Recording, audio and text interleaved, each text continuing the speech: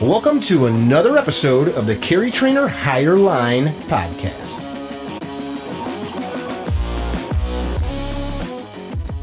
All right, guys, welcome to another episode of the Higher Line podcast. Viewer and listener discretion on this one. We're interviewing an amazing individual named Clark Fredericks. Clark tells his story of abuse, being raped as a young man, and a story that culminates in murder and ultimately redemption, and him now living a life helping others. Dig in. It's a 3-hour long discussion that I know is going to be powerful and impactful. Here we go. Hey guys, welcome to yet another episode of the Higher Line podcast, guys and girls. First of all, it's Halloween 2022. So if you see the sweet mustache, I was just in New Orleans with friends. And yes, I shaved so I could have a Magnum PI costume, which Clark Fredericks doesn't know yet, but I walked around the streets of New Orleans for 3 days in the shortest shorts money could buy with this mustache. But that's not what we're here to talk about. I found Clark online. He was on the YouTube channel, Soft White Underbelly, right, Clark? Is that correct? Yeah, that's right. And he's got an amazing story. He's probably sick of people saying it's an amazing story because it's his life, and it is something that he had to spend years working through. But I want him to share this story with us in some detail. But I also want to direct you guys throughout this podcast when you're done here to go visit Soft White Underbelly, and you can hear several hours of him discussing his life in general and some of the things that happened to him. An amazing tale of abuse, of prison, of even murder.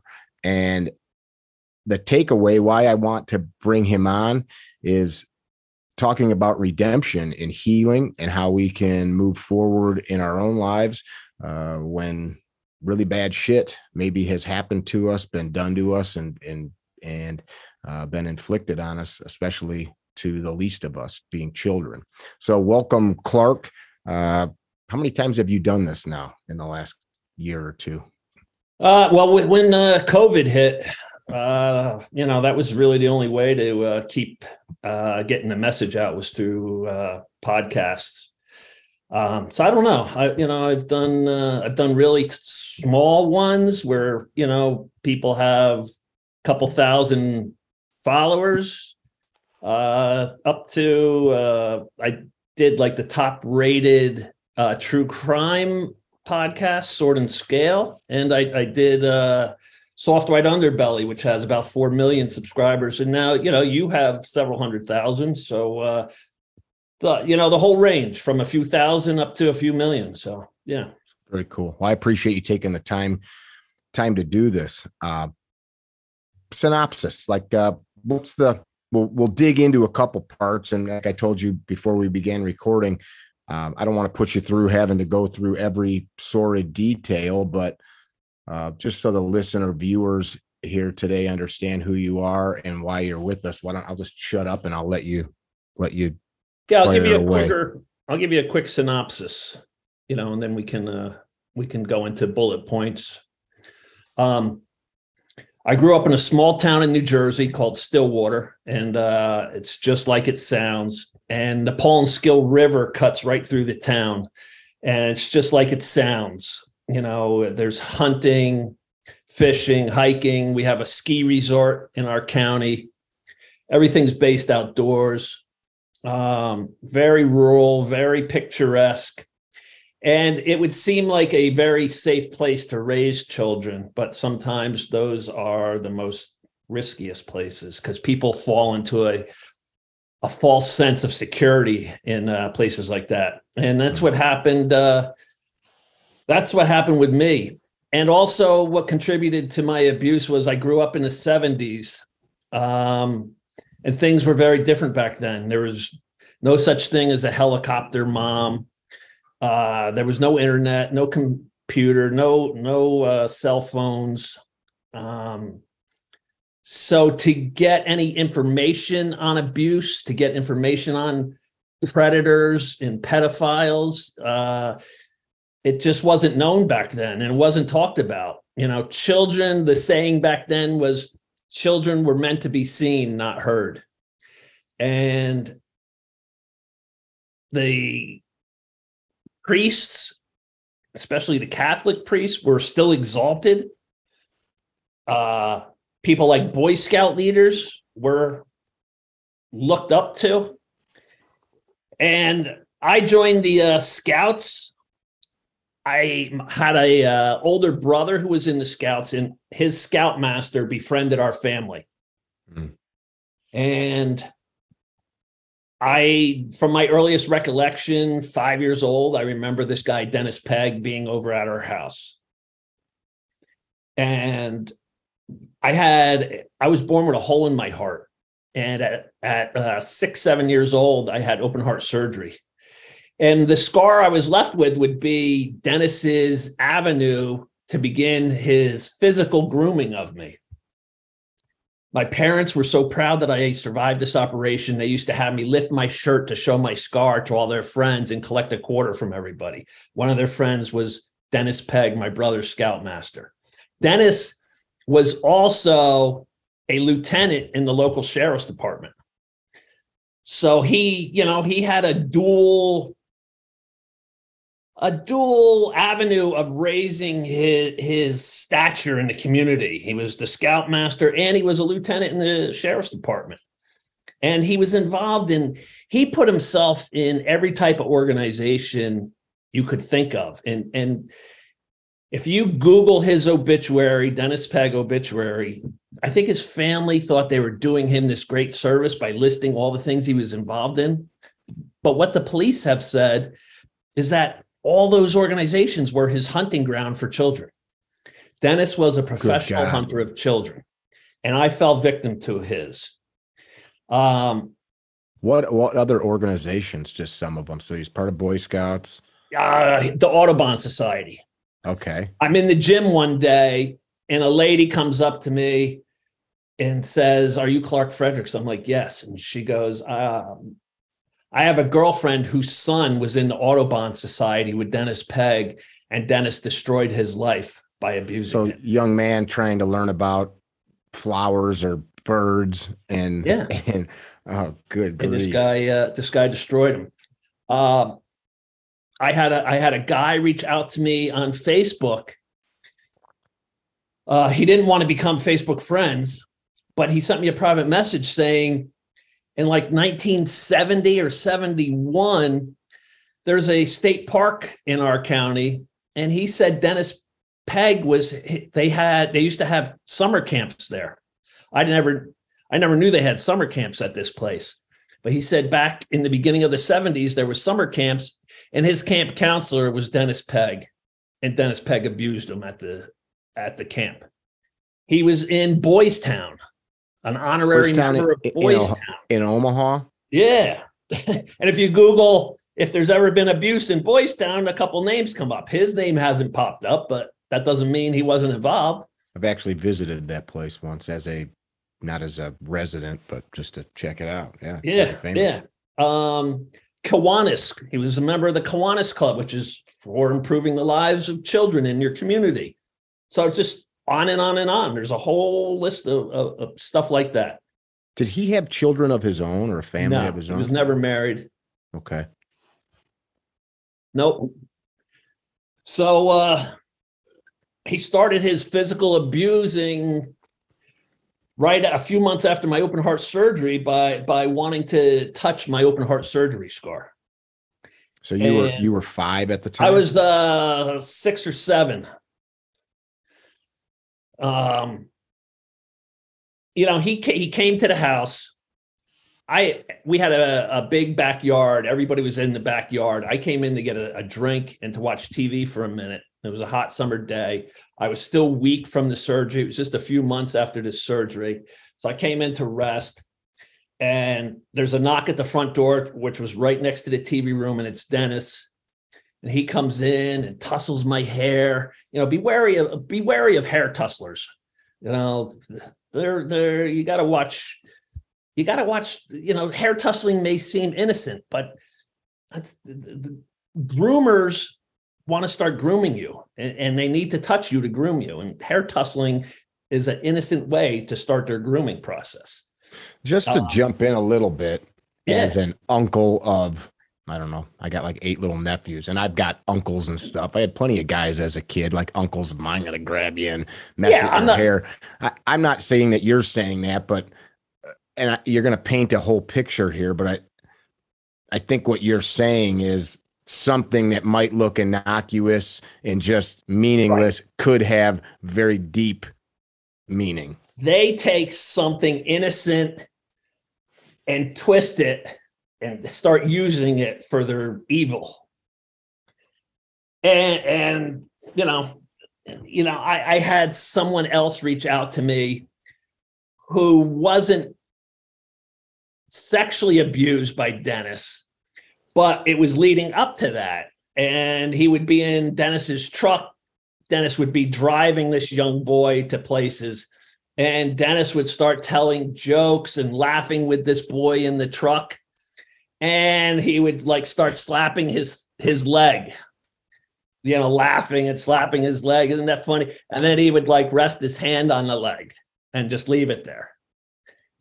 So they need avenues which seem innocent of touch just to get you used to that. And that's how predators work. So you guys are in your living room, you're watching a little.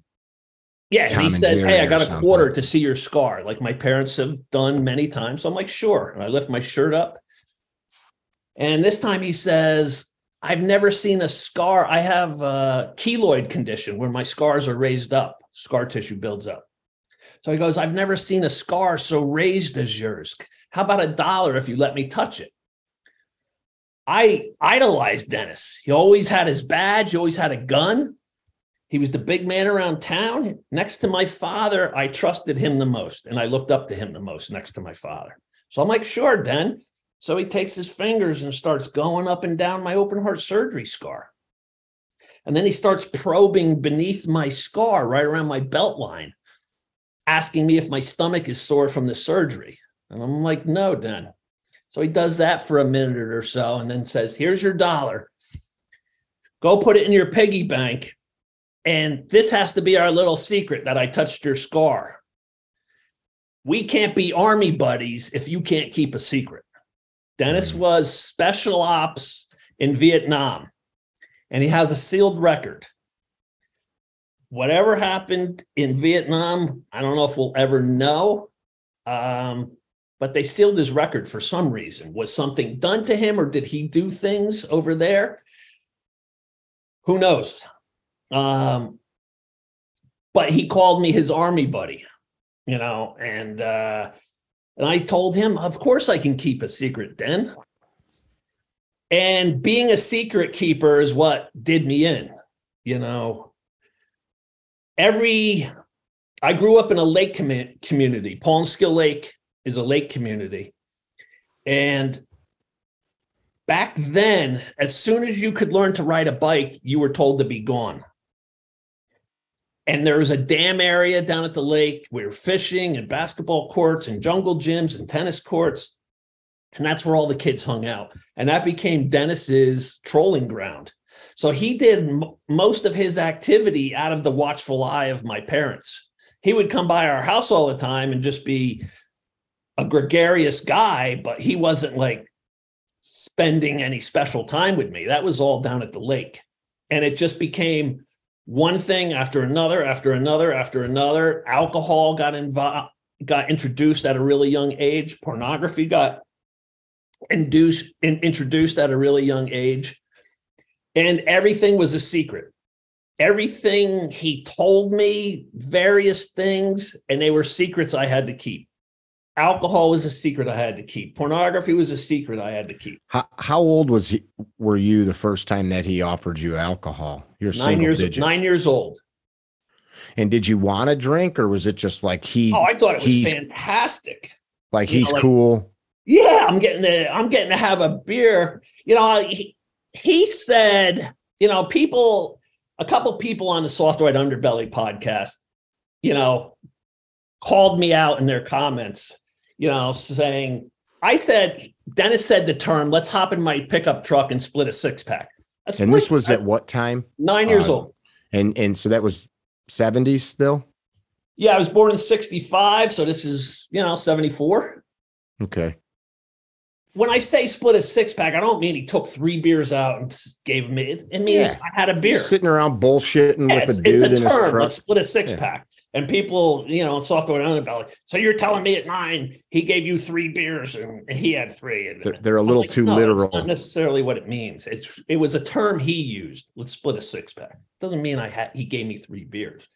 But I had beer with him at 9 years, starting at 9 years old. And when he said this has to be our secret, I could get in a lot of trouble for giving you beer. I thought to myself, why would I want to ruin this?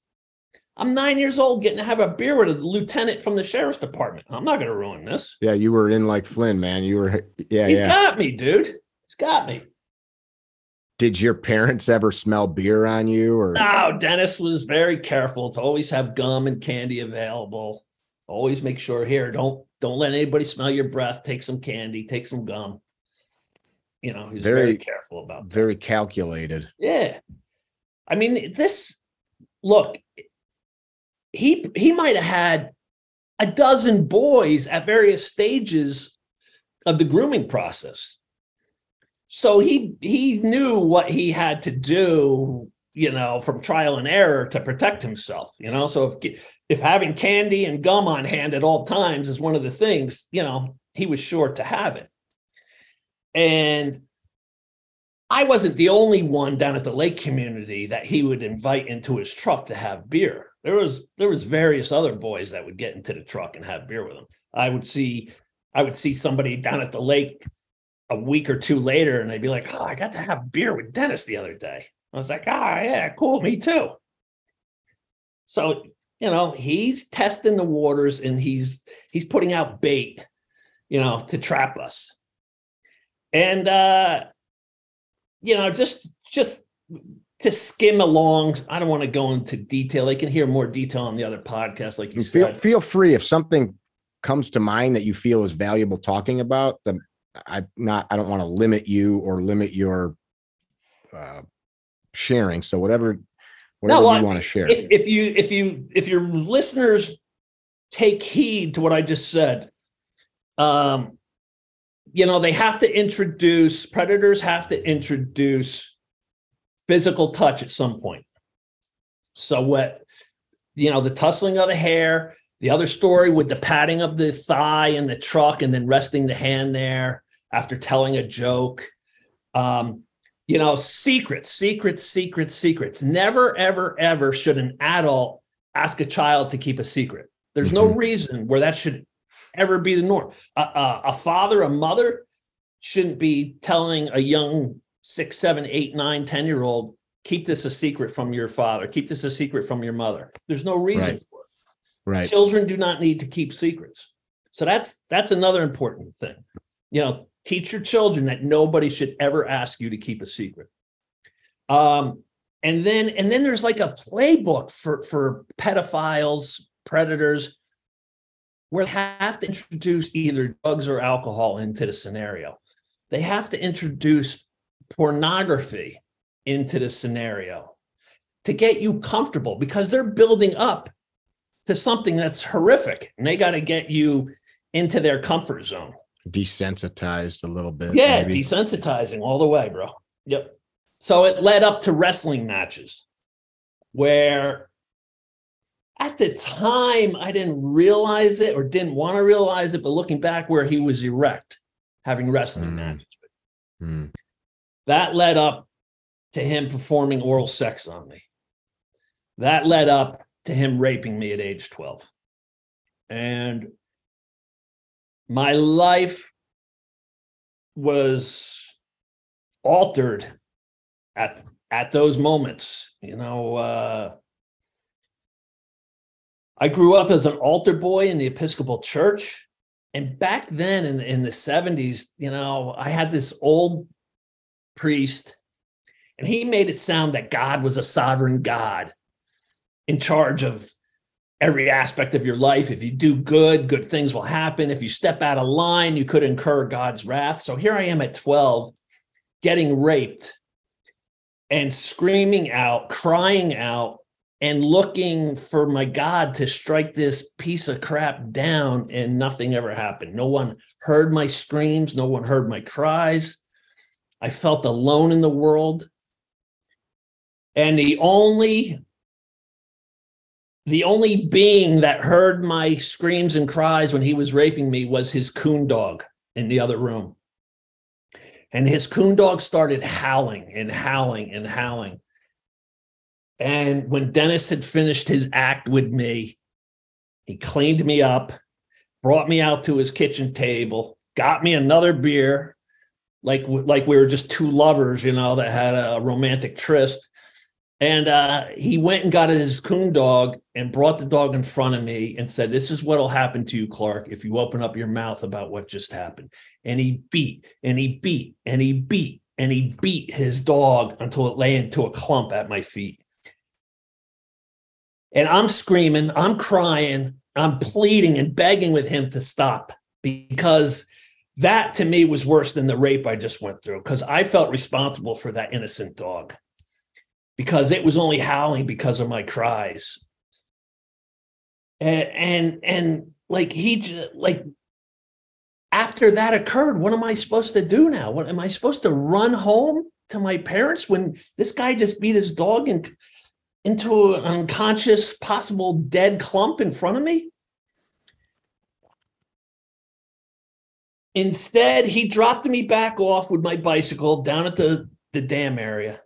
I went down the river so I would be away from all the kids. I didn't want to see anybody. And I was inconsolable down on the river, just hugging myself and crying and rocking.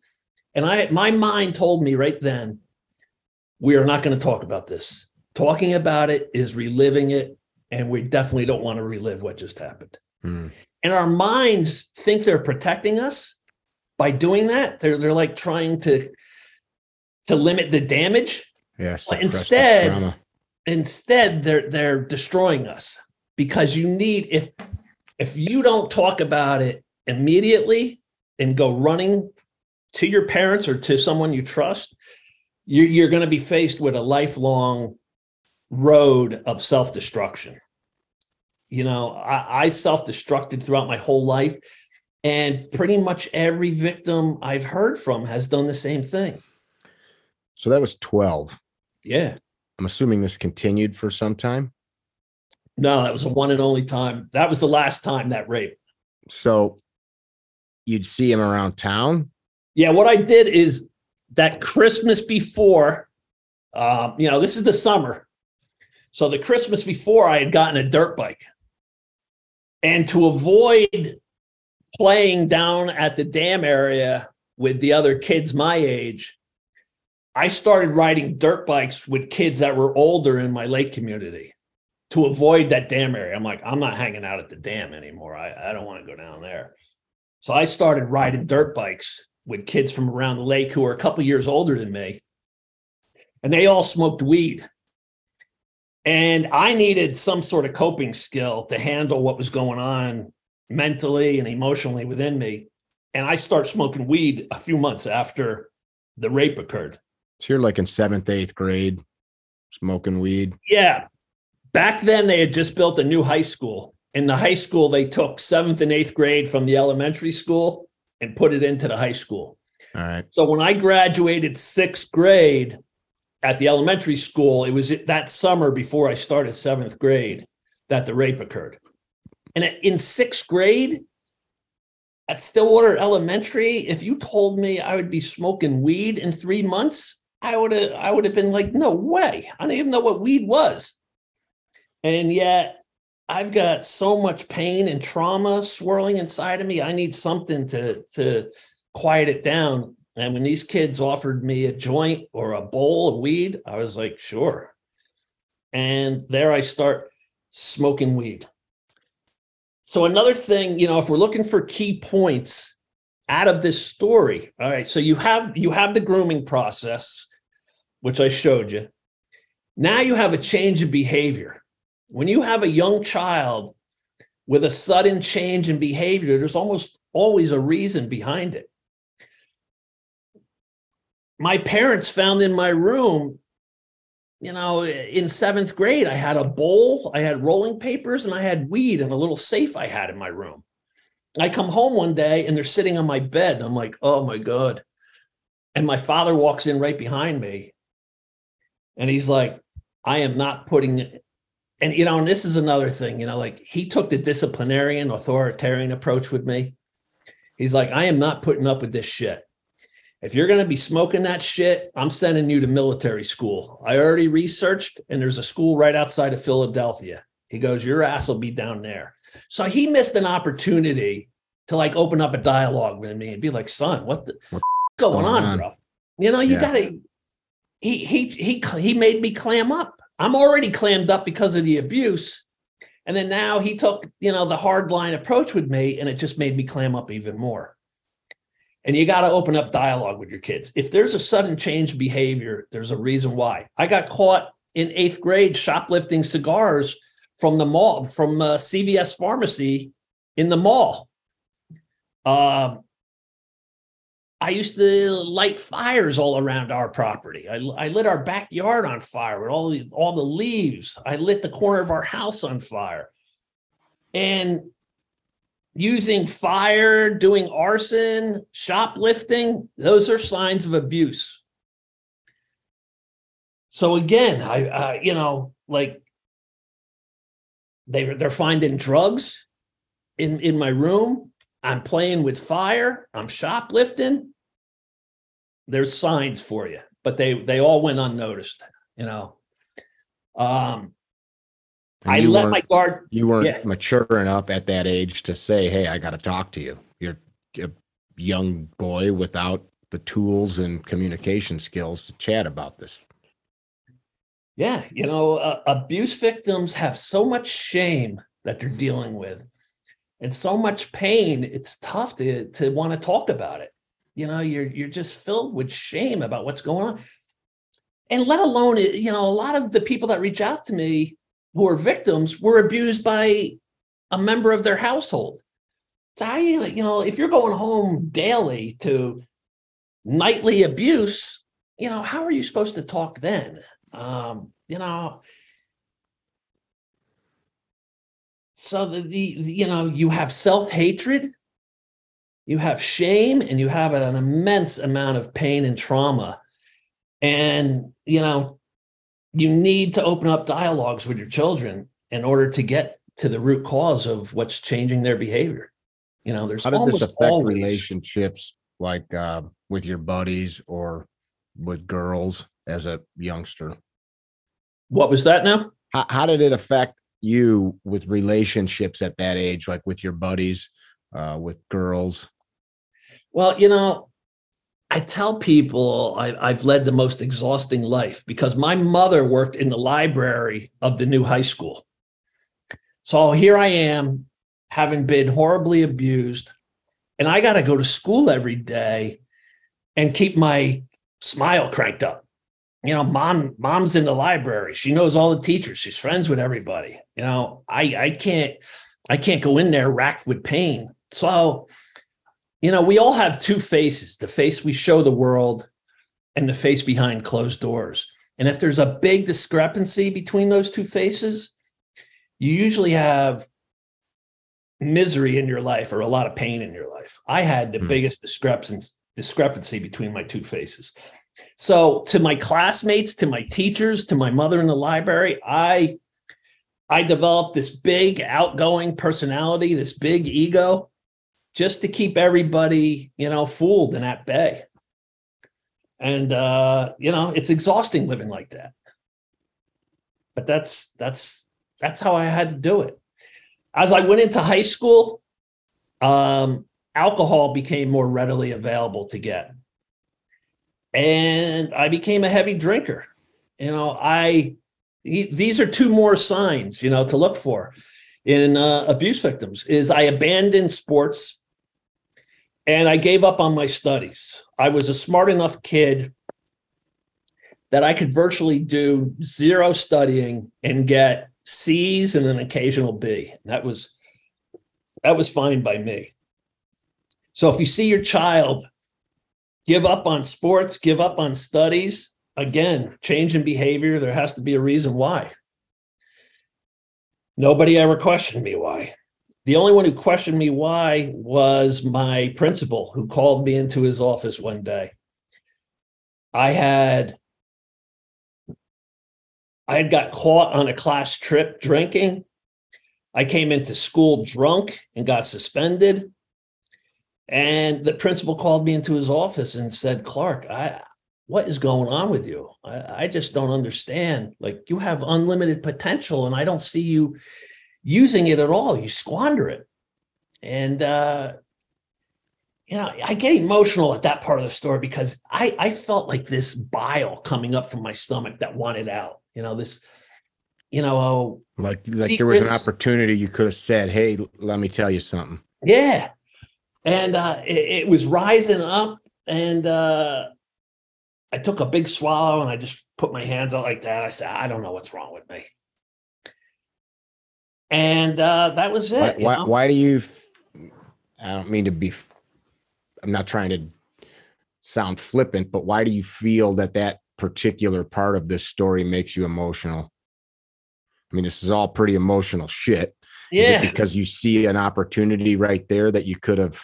Yeah, because that was really like, if you don't reach a child before they get out of high school, and then they're off to the races, And that was really like my last ditch chance. I started to say earlier, and then I went on to a different topic. But in 7th grade in English class, we got given the task of writing a 1-page short story. And the teacher gave out letters of the alphabet to every student in the class. Okay. And you had to use that letter of the alphabet to start as many words in your short story as possible. I got the letter S. And I wrote about being a slave on a ship where the shipmaster was a gay guy who every night would come into my bunk and put his hands on my shoulder and try to molest me. And I wrote how I had to keep a metal pipe next to me to beat him off with. Wow. To get him off of me. And the teacher gave me an A and said, use more paragraphs next time. And that was like my only time next to the principal calling me into his office. Those 2 times were the only times I almost opened up. I did open up in that short story. Like, how do you think a 12-year-old writing about a guy coming in to molest them in their bed is just using my imagination and not something seriously wrong? But it went unnoticed. Maybe because my mother worked in the high school, they would have thought like, surely Joan would know what's going on with Clark. And they let it slide. They didn't bring it up. They didn't bring it up to my mother, and it went unnoticed. So yeah, that thing with the principal, that was, my senior year. That was like the last thing before I'm beginning adulthood. A few weeks after graduating high school, I got a drunk driving. We were just, a whole bunch of us were going nuts after we graduated partying, and I got a drunk driving. I went off to college without a license. And in college, I graduated high school in 84. So I started college in 84, and, cocaine was at its heyday in the 80s. And I tried cocaine in college for the first time and just thought it was incredible. I loved it. And, that would stay with me off and on throughout my adult life until the end, where it really grabbed hold of me and dug its claws into me. But I would use coke sporadically going through the rest of my life.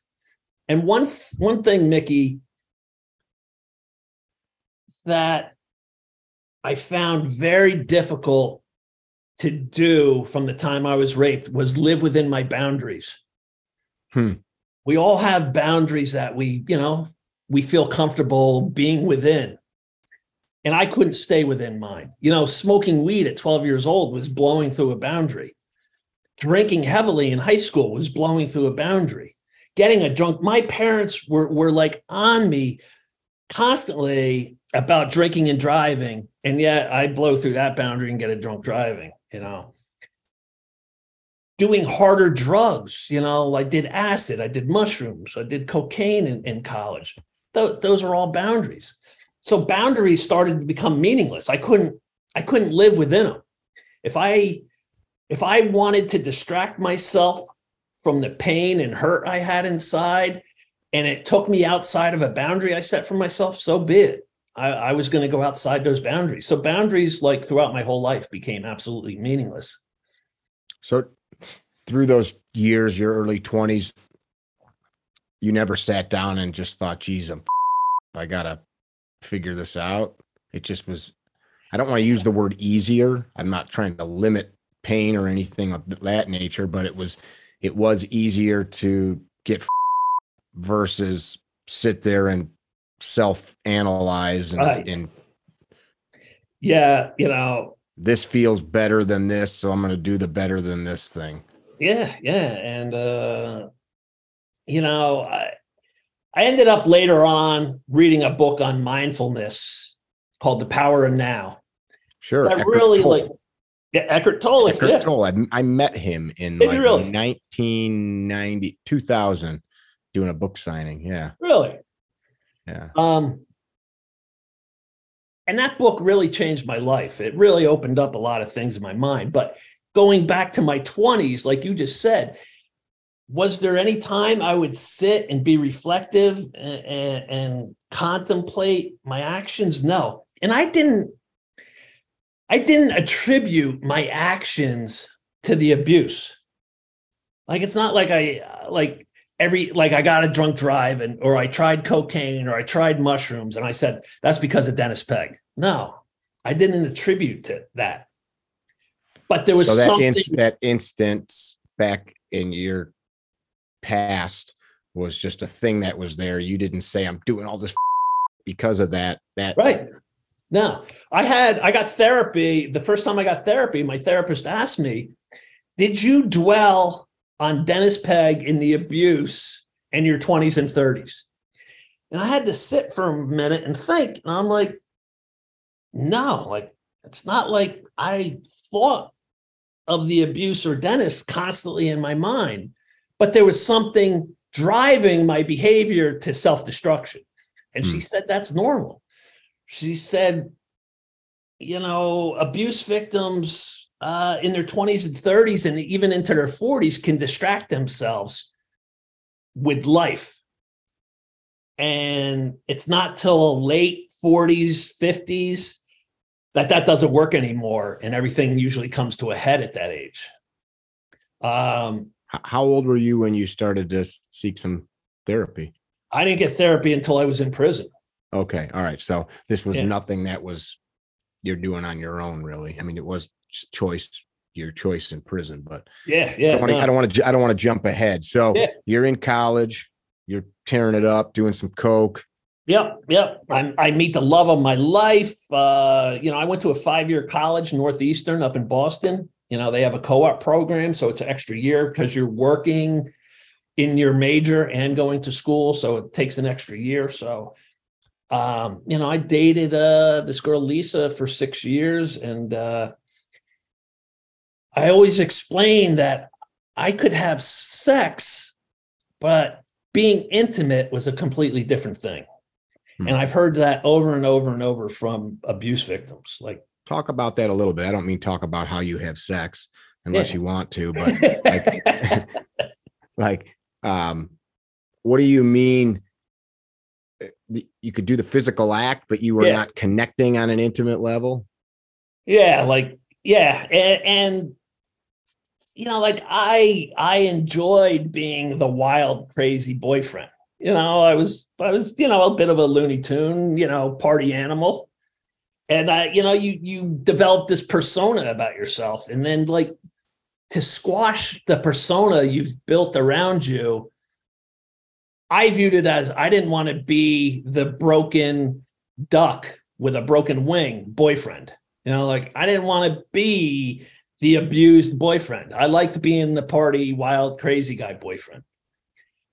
But it prevented me, when you're holding in secrets, it prevents you from being intimate. You can't be intimate if your whole life is a secret. and I had secrets up to my chin.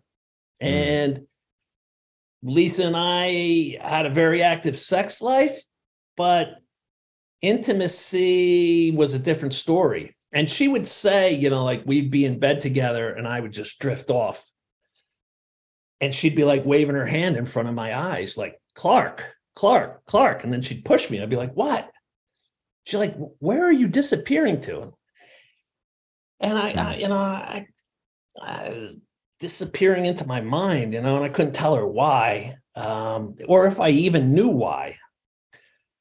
And she eventually wanted to take our relationship to the next level and, wanted to start a life together and a family. And I just told her I couldn't do it after 6.5 years. She's like, what do you mean you can't do it? I'm like, I can't do it. The thought of doing that scared me. Being like, I felt like long-term relationships, long-term careers, I felt trapped in them. And trapped is how I felt when I was getting abused. And my mind said, we're never going to feel trapped again. So throughout my 20s, I graduated with honors from Northeastern. And I went from one job to another, to another, to another, to another. I was unemployed as much as I was employed in my 20s. I would stick sometimes for 6 months, move on. Sometimes a year, move on to another job. I worked on Wall Street for a couple of years, moved on. I always had to stay in constant motion, Mickey. I was always trying to outrun the pain from my past. And I had to stay in constant motion to do that. Were you aware of it ever? No, like I said, aware of the pain, but aware of you trying to outrun it. No, that's, in hindsight, I'm saying that. At the time, you had just built up this process of keep running down the road, keep the pedal to the metal. Like, there was no quiet time in my life. There was no self-analysis in my life. It was all just full steam ahead and let the cards fall where they may. So did you have you're doing all these drugs and party, and were you making money, paying your bills? Yeah. As long as I had enough money to go out and party and chase women in my 20s, I was happy. And I always had that. And in my 20s, I used sex as a coping skill. That was my drug in my 20s. It wasn't cocaine. Alcohol, yes, went along with the chase of women. But the pursuit of women was first and foremost in my mind. If I can sleep with enough women, I'll feel secure and manly. I won't feel, it'll take rid of that self-loathing and self-hatred and insecurity I have. But when I would chase a woman and sleep with her, then I would just immediately go back to how I felt, empty and lonely and insecure and self-hatred. So the only thing I knew to do was to go do another conquest and another conquest and another conquest. And when I hit my 30s, I felt empty inside from living that way for a decade. And it's like any other drug, you need more and more and more to get the same desired results. So the sex result wasn't working anymore for me. So I started gambling in my 30s. And, at this point, I started working with my brother. He had a tire automotive center, and I'm 30 years old and I wasn't working at the time. And he said, why don't you come on with me? I want to open up a second store and you can run the other store. I was like, all right, I got nothing else going on. What the hell? I would be in business with him for the next 16 years. But I started gambling right around that same time that I joined on with him. And for me as an abuse victim, when I walked in through those casino doors and the sounds and the lights and the cocktail waitresses and the action, I checked all my pain at the front door. Interesting. I went in there, it was like a protective bubble for me. And it was so much stimulus you couldn't yeah, go inside. exactly. And I loved it. I absolutely loved it. I became addicted to gambling. And I had an incredible 5-year run in the casinos. I'm making $700 a week in the tire business. And I'm gambling tens of thousands of dollars. And I'm winning huge amounts of money. I'm losing large amounts of money. You know, I had a briefcase at home with like $250,000 in chips and cash in it. For a long, long time, I had that, you know, and it would go up or down a little. And it never made me there was no happiness to it. It was actually momentum to lead a more self-destructive life by having that money around. I didn't respect money. It was just a tool for me to, you know, use to live a harder, faster life. And let's go back for a second. So now you're in your 30s, you're doing this crazy shit. I was looking up pictures of the town that you grew up in, and I've drove all over New Jersey. Most people think of New Jersey as like Jersey Shore or like Trenton or you know, like those Newark. kind of, just shitty, you know, kind of city areas or industrial areas, but so much of it is gorgeous. Your family still live there, I'm assuming, mom and dad and friends and stuff. So you go home and visit. Yeah. Well, after college, my father put up money for me to get involved in a business just over the Pennsylvania border in East Stroudsburg. Okay. So I was living back in my area and traveling a half hour to East Stroudsburg. Okay. So after college, I came back to the area right where the abuse happened. So did you see this monster around town? And yeah, you know, a couple times. He lived on the other side of Stillwater, and I avoided, without even realizing why I avoided it, but I avoided that side of Stillwater like the plague. So there was a few times, I remember in my 20s going into a bar and he was in the bar. I remember a girl I dated, and I don't remember this though. We were headed to a friend's house for a party, and we were at a stop sign, and coming, you know, making a turn, coming up alongside of us was Dennis Pegg in his pickup truck. And she said I just went ballistic and started punching the steering wheel and yelling what a piece of shit this guy is. You don't remember that? No. And then she said that night you got completely bombed at Joe's house that night. She's like, I had to drive home. I'm like, this is a decade, you know, later she's telling me this. I'm like, yeah, I don't recall that at all. She goes, well, I remember it. Okay. You know, so there were times where I either passed him on the road or saw him out. Right. I'm just wondering like how that went down with the coming and going through town there. So you're back to the tire shop days. So you're back at this tire shop automotive place. You're gambling like crazy. Yeah. And, like I just mentioned before with the sex, you need more and more and more. I needed more and more in gambling, my bets, when I first started gambling, I was betting $5, $10 playing hands of blackjack. Now I'm betting hundreds of dollars on a hand of blackjack. Wow. And I couldn't wait for the weekends to get here to go to the casino. I needed action throughout the week because I got to keep myself distracted 24/7, Mick. So I get hooked up with sports betting through the mob from a local bar. And within 6 months of sports betting, the bar owner, I took friends with me to go gamble, and they would see me win 50,000, 70,000, 100,000+. And they would go back and tell everybody, like, Clark's out of his mind. He won, blah, blah, blah, blah, blah. So it spread around, that I didn't go brag about my winnings, but my buddies would go tell everybody. So the bar owner told the mob guy about, my winnings. So they gave me an open bet with no ceiling. I could bet as high as I wanted. As they know times. you're going to lose it eventually, and they're going to get their money. So, yeah. And within 6 months, I was bankrupt. I had to declare bankruptcy. And not only that, but I was in debt to the mob for $77,000. Damn. And that was hell, bro.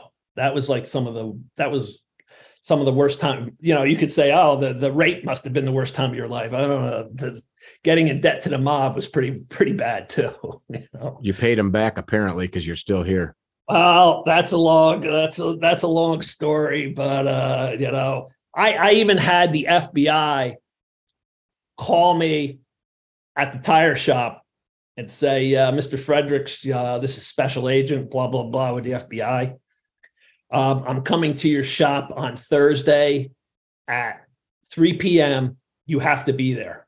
And I'm like, whoa, bro.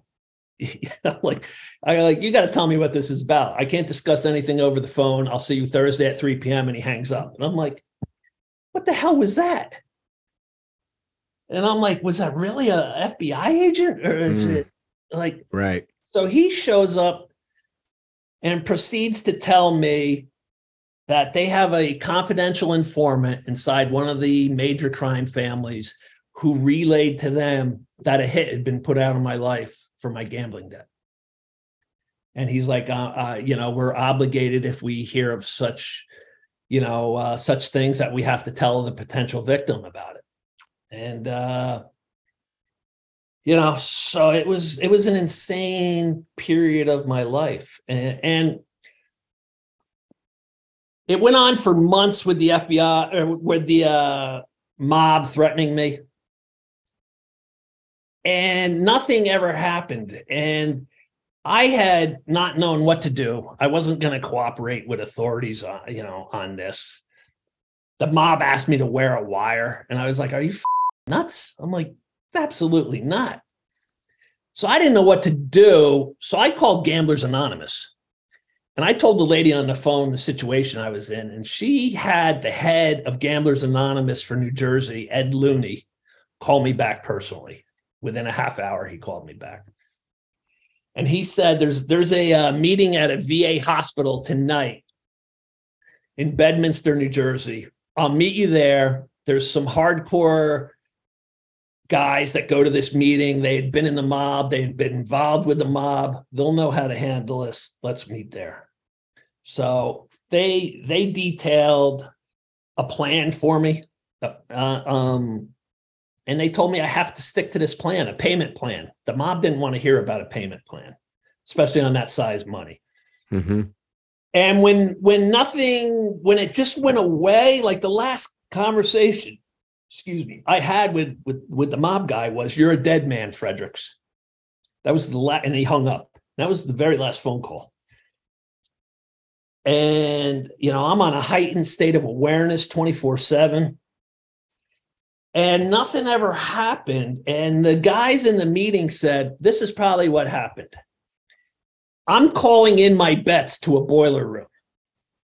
They're like, these are just guys. These aren't made men in the boiler room. These are just guys, maybe associates, maybe not even associates, just working this boiler room. And when they have a heavy hitter better like you, they probably didn't turn your bets into the boss. There's a book they have to write everything down in. They were probably keeping your bets for themselves. So they're not hired killers, the guys in this room. The boss that they're turning the bet sheet in has the hired killers. So they can't go to the boss to do anything to you because they never turned your bets in. Yeah. Their own life is on the line. So all they could do was threaten you for a while, and then that was all they had up their sleeve. So I you know, and the informant probably worked in that boiler room. And, you know, probably, you know, heard these guys say, you know, we're going to kill Fredericks, but they weren't killers themselves. So that's probably what happened. Interesting. Yeah. So you're just kind of going from one lifestyle extreme to another, like latching on to something else. Yeah. When did the worst partying start? Well, I went into my 40s, and abuse victims suffer from PTSD. And PTSD can rear its ugly head at any moment in your life. I don't know what triggered my PTSD. I never knew I was afflicted with it. Learning about it now, I know that I was, and I know that I am. And I went into my 40s and hit a huge depression. And I, just getting out of bed in the morning was like climbing Mount Everest. Talking to myself like a baby. Come on, Clark, swing your legs out off the bed. Come on, stand up. Come on, walk to the bathroom. Come on, pick that toothbrush up and brush your teeth. Come on, you can do it. And not knowing how to fight what I was feeling, I began drinking early in the morning on my way to work. Instead of pouring coffee in my travel mug, I would make a mimosa. Like, a little alcohol will cheer me up. And again, this is another boundary. Like I mentioned boundaries before to you.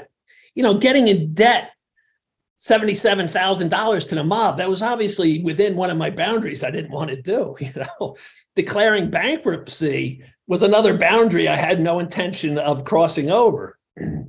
What was your brother who you're working with? Like, how was he in all of this? Was he like, what the are you doing?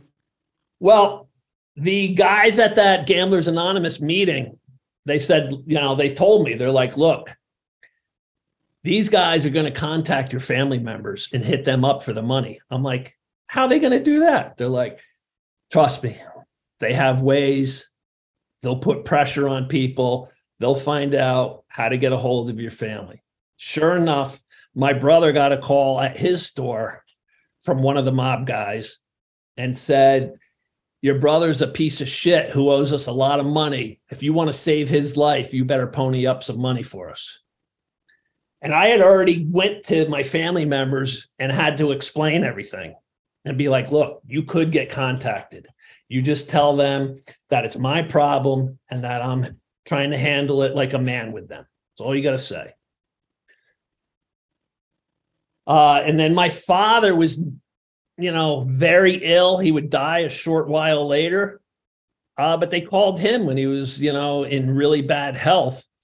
And they said the same thing to him. If you want to save your son's life, you better pony up some money for us. Wow.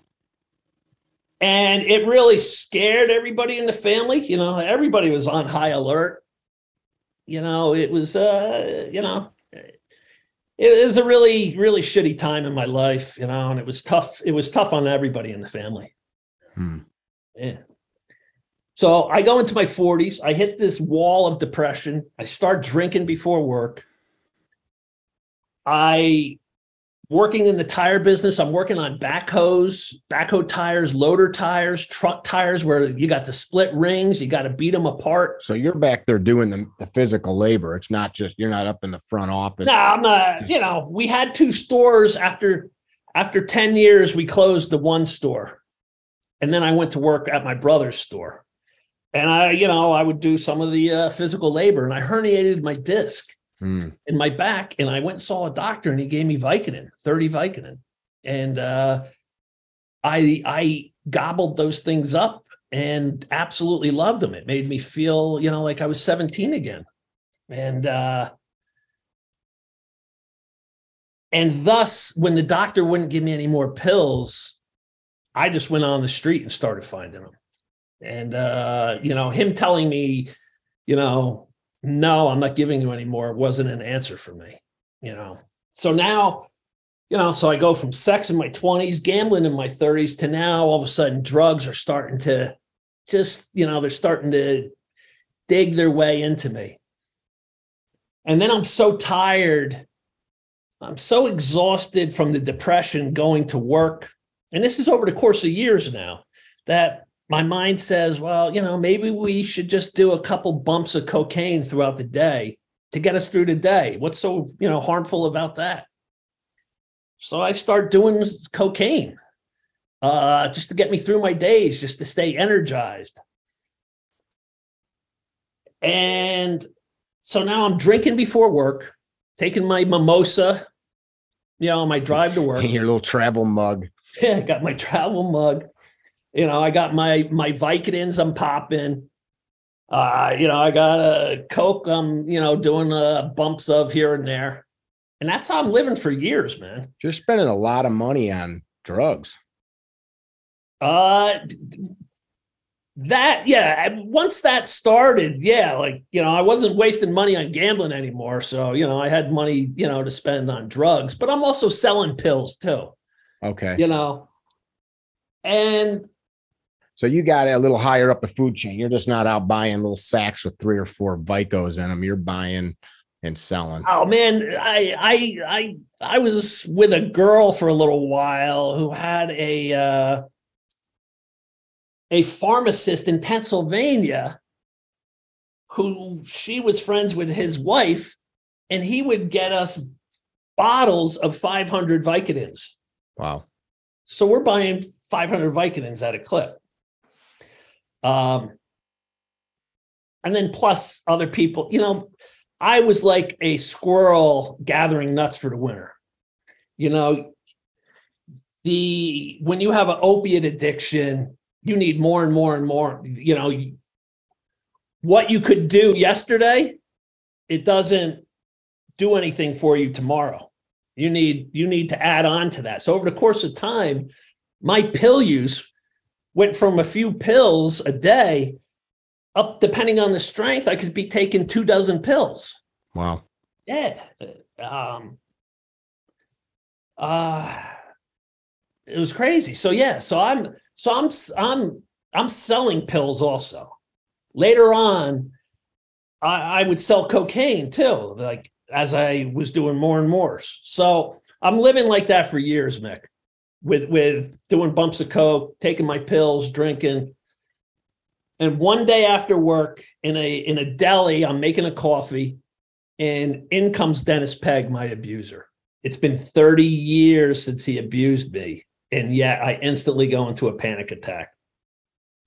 And see what was different. I've seen him over the course of time, like I mentioned earlier, a couple times. But what was different this time is he walked in with a young boy by his side who was calling him the same nickname he used to insist I call him. And the kid was about the same age I got raped at, within a couple of years. What was that? And nickname? I heard that nickname. I saw that young boy. I saw Dennis. And before I just went into a full-blown panic attack, I ran out of the deli. I hopped in my truck. I sped out of the parking lot. And my life really collapsed after that. It opened up all my wounds. It put Dennis Pegg front and center in my mind, and I couldn't shake him. And now I'm already, having my mimosa on the way to work and my pain pills and doing some coke. I'm already depressed. I'm already having a hard time swinging my legs out of bed in the morning. And after seeing Dennis, I just couldn't do it anymore. Within a few months, I walked out of the business I was in with my brother, and I never looked back. So now I've got free time on my hands. My pain from inside has been ripped open, and I got Dennis Pegg front and center in my mind.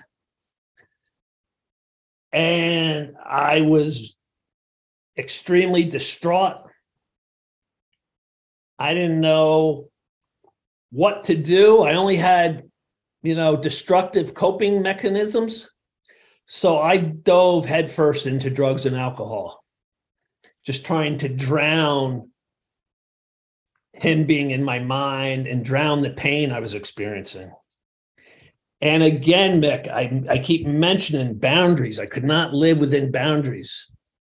Another boundary for me was I would never, ever, ever, ever, ever, ever, ever do heroin.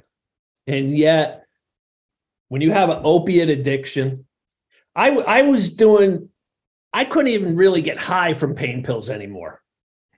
I would have to take so many of them to get high. I thought for sure I had restless leg syndrome. My legs ached like you would not believe, and I could never keep my legs still. I'd always have to twitch them nonstop. And I thought I had restless leg syndrome. It turns out whenever you're in a withdrawal from opiates, your legs kill you and you got to twitch them. Yeah. I didn't put 2 and 2 together because I'm still taking pain pills, but I wasn't taking enough to make my legs not hurt. And when my pain pills started getting harder to come by, somebody said to me, who I asked for pills, they're like, look, I don't have any pain pills, but I can get you dope. And it's a lot cheaper and a lot more effective. And I was just like, screw it, man. Get me some wax folds of heroin. And then thus I started doing heroin. So drugs will target. How did you consume the heroin? What's that? How were you consuming the heroin? I didn't get, again, shooting heroin is another boundary I'll never cross, right? So I was just snorting it at the time. But just like everything else, I would eventually have gotten to that point since I couldn't live within any boundary. So I was just snorting it. So I'm snorting heroin. I got pain pills. Instead of buying a gram or 2 of Coke here and there every couple of days, I started buying ounces of Coke. And that's where I started selling Coke. So I would get 2 ounces of Coke, sell one, have the other one for myself. And now I'm literally doing like cocaine around the clock. How would you fall asleep at night?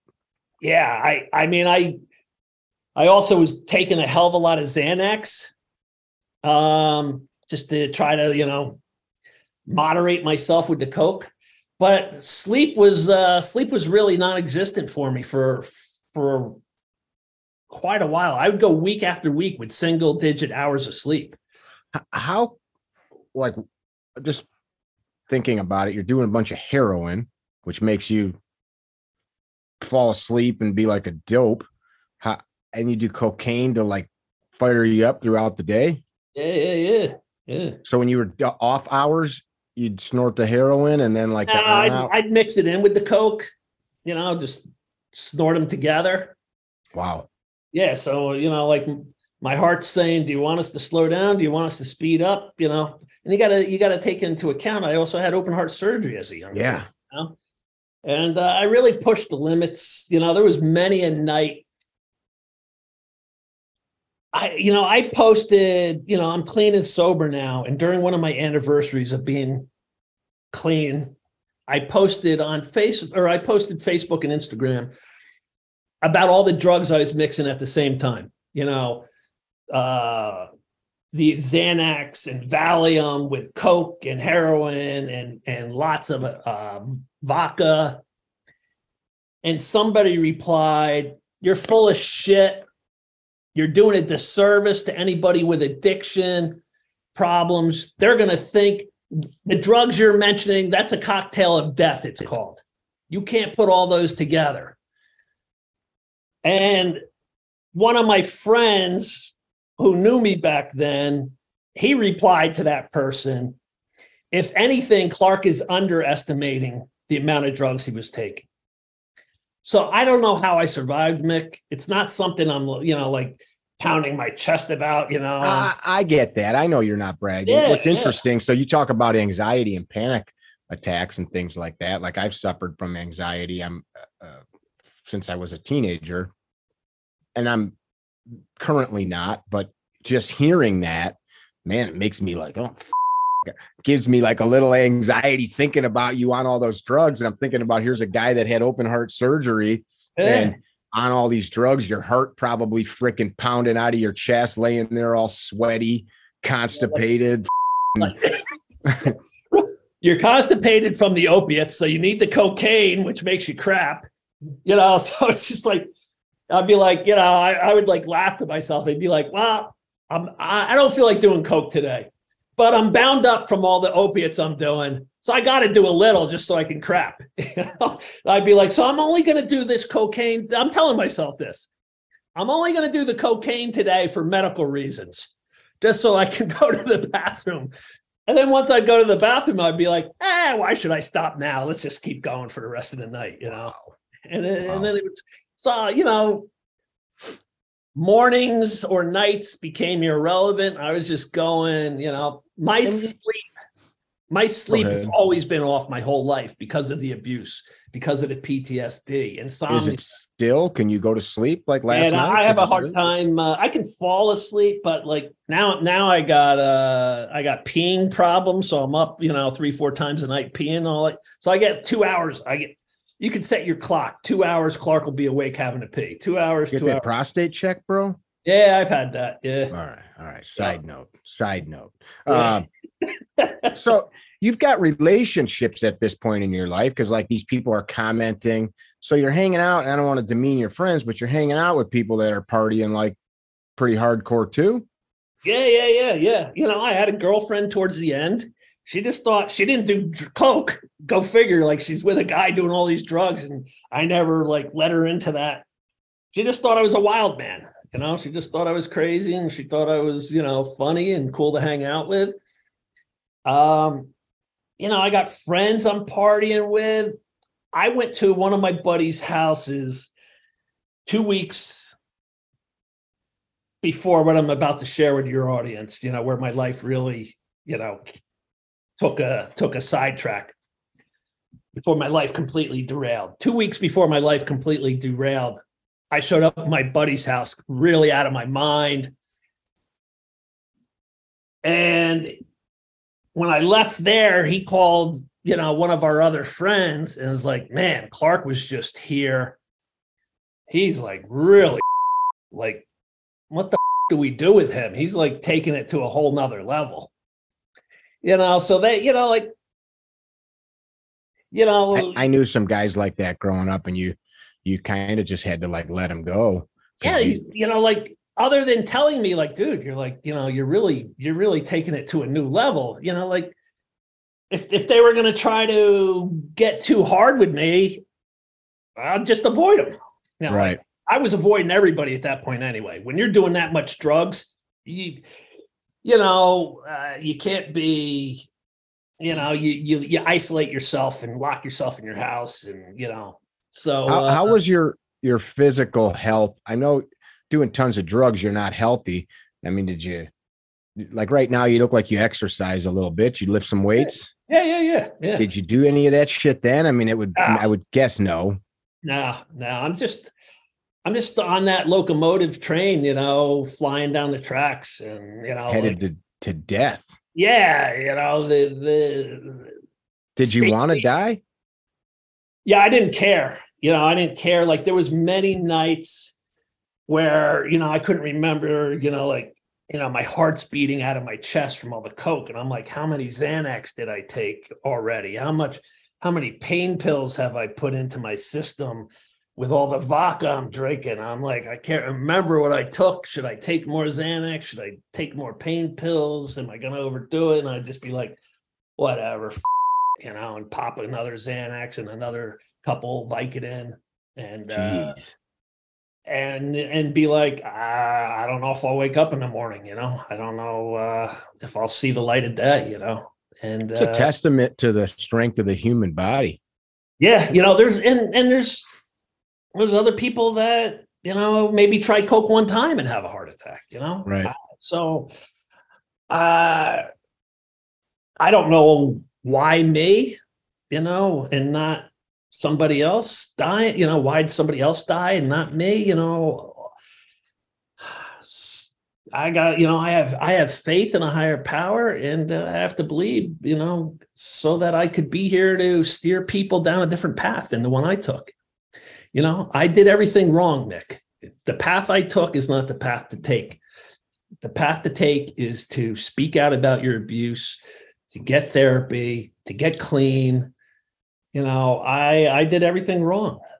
And so if you take all the abuse victims that I've heard from, up to this point in my life, you could fill in pretty much any of their stories right into my story. Up to this point, the abuse, the self-destruction, using sex, using drugs, using gambling, using whatever vice to distract yourself from your pain. So our stories all fit into that box. Every abuse victim. What happened next is what differentiates me from everybody else. And when I was using all those drugs, like, people have to understand, it wasn't for a long time. It was from basically the first of the year of 2012 until June. You were partying more than you should have for years. Right. I mean, most human beings drink some beer or wine or mixed drink from time to time, and that is drugs or self-medication. But you're doing shit throughout all those years, but then you got kind of off the rails, is what you're saying. Yeah, I'm functioning through my whole life. I'm working, I'm going out with my friends, I'm dating. But it was from the first of the year of 2012 to June where I really just, went gung-ho, overboard, and didn't really give a if I lived or died. So it was, like a 5-month period. And I knew I couldn't last much longer living like that. There was many, like I said, there was many nights where I thought, this will be it. I won't even wake up in the morning, So in 2012, June of 2012, I awake after a couple hours of sleep. I had been on a 3-day bender. I crashed for a couple hours. I woke up, had to pee. I did a line of Coke. I poured a glass of wine. I got back in bed. I put on the TV, and it's on the news is the start of the Jerry Sandusky molestation trial out at Penn State. Sandusky I think he was the defensive coach, and he was running a boys' camp where he'd been molesting boys for decades. And that just triggered me that day. I spent the rest of the day out with some friends drinking. I was sneaking my Coke throughout the day, popping Xanax. I had a friend coming over that night who was going to be power washing and staining the cedar siding of my house, and he was going to drop off the equipment so he could start the next day. And I ran into a guy who burned me on a business deal years prior. On my way home, I stopped at this Italian restaurant to have a glass of wine. It was near my house. And that guy who burned me on the business deal is in the restaurant.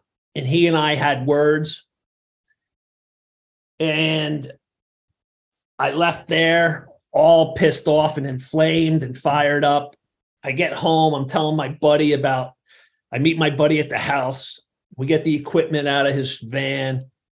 We sit down at the table, we have a glass of wine, and I'm telling him about seeing this guy. And he says to me, that guy has to be number 1 on your hit list. And I'm like, before I could stop the words, Mick, I had never up to this point mentioned anything about my abuse to anyone. And before I could control my mouth, I was, so diluted with drugs and alcohol and lack of sleep. The words just came out. He's actually number 2 on my hit list. The piece of shit who raped me as a kid is number 1. And there it's out. First time in my life.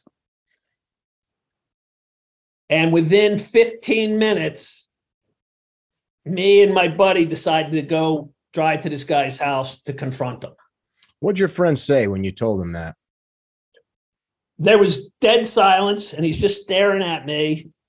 And he's like, "Are you for real, bro? Or are you with me?" I'm like, I'm not with you, bro. I'm for real. And he's like, "Who is he? Who was he?" I'm like, "He was my Boy Scout leader." And he's like, "What age did this happen? Where does he live? Where did he live?" And I'm like, "Hey, he was, I told him the quick synopsis. He was a lieutenant in the sheriff's department. He lives 3 miles from here.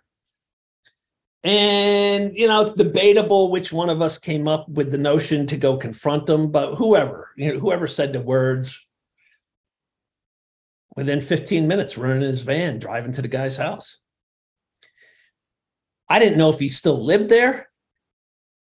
I don't know if he has roommates. I don't know. I don't know anything. So what time of day was it? It was nighttime? This is 9:30 at night. Okay. In the summer, June. So we parked, he has a long driveway. We parked halfway up the driveway. I got out to run up to the house to see, you know, if he was still living there. His front door was open. He had a storm door that was shut. And I looked through the storm door, and there he is sitting there watching TV. And I instantly became that 12-year-old kid again. I instantly went into a panic attack. I could feel the muscles within me tightening up. You know, when he touched me when I was a kid, I got like paralysis. And that would drive me nuts as an adult, that I froze like that and become paralyzed by his touch. And I felt that feeling coming over me again. And before I became paralyzed in his driveway, I marched up to his storm door. I ripped it open. I broke it off the hinge. And this guy was such a whack job. It's 9:30 at night. A childhood rape victim of his just rips open his storm door. And he looks over his shoulder and puts his hand up and says, "Hey, how are you?"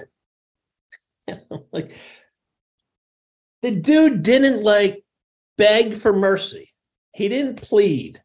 He didn't get on his hands and knees and say, "Clark, I'm so sorry for what I did. I'm sick. I can't believe what I did to you and other boys. Forgive me. I need help." None of that. "Hey, how are you?"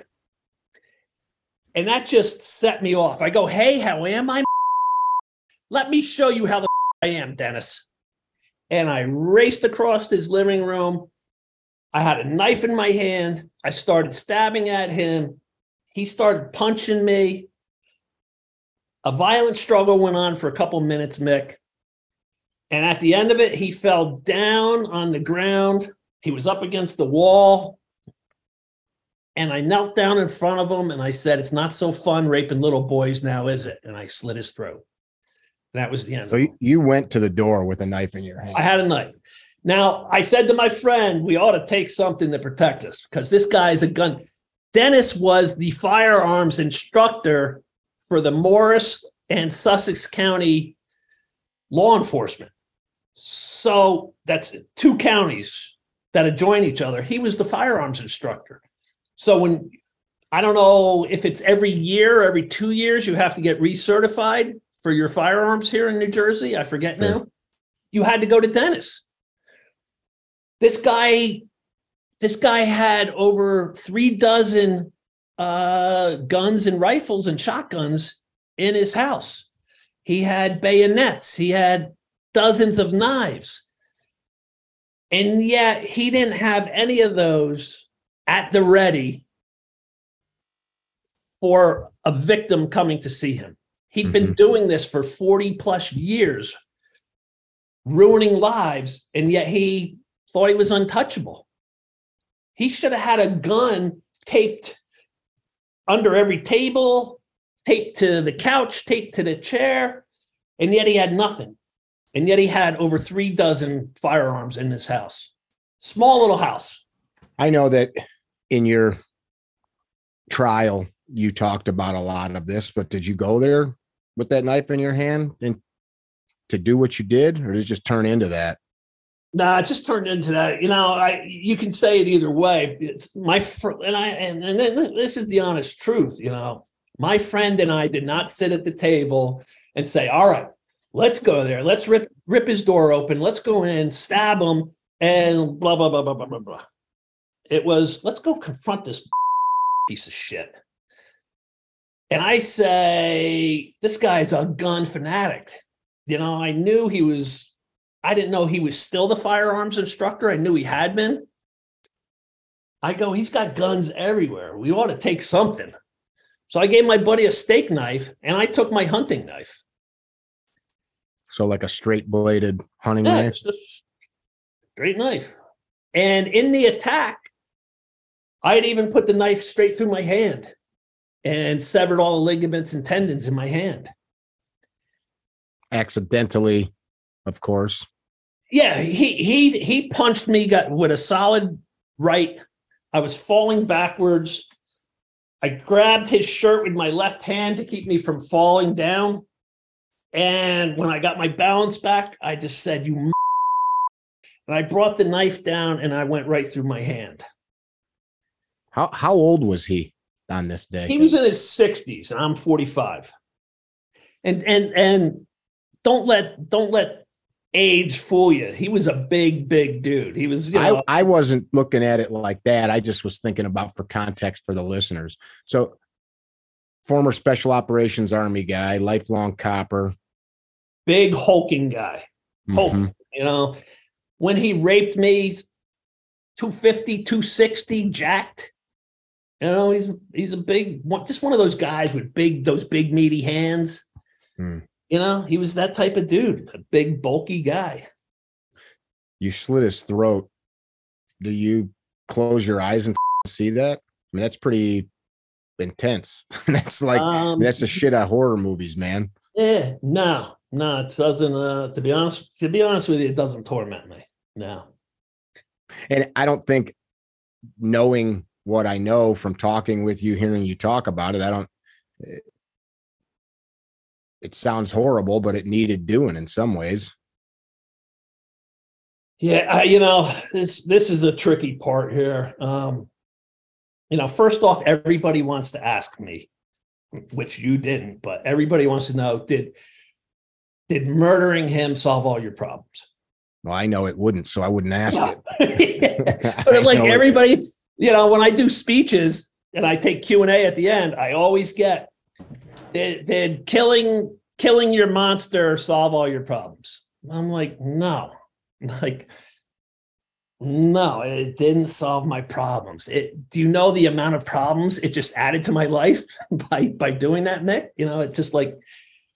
Did you guys try to hide anything? No.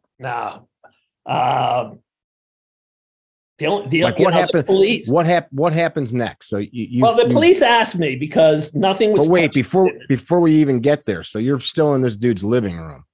You stabbed yourself. Okay, all right. Yeah, the police asked me what were the bloody footprints going from the crime scene over to the bedroom for. Because I'm like, I walked to the bedroom and spit on the bed where he raped me. And they're like, oh, okay. Because nothing was touched.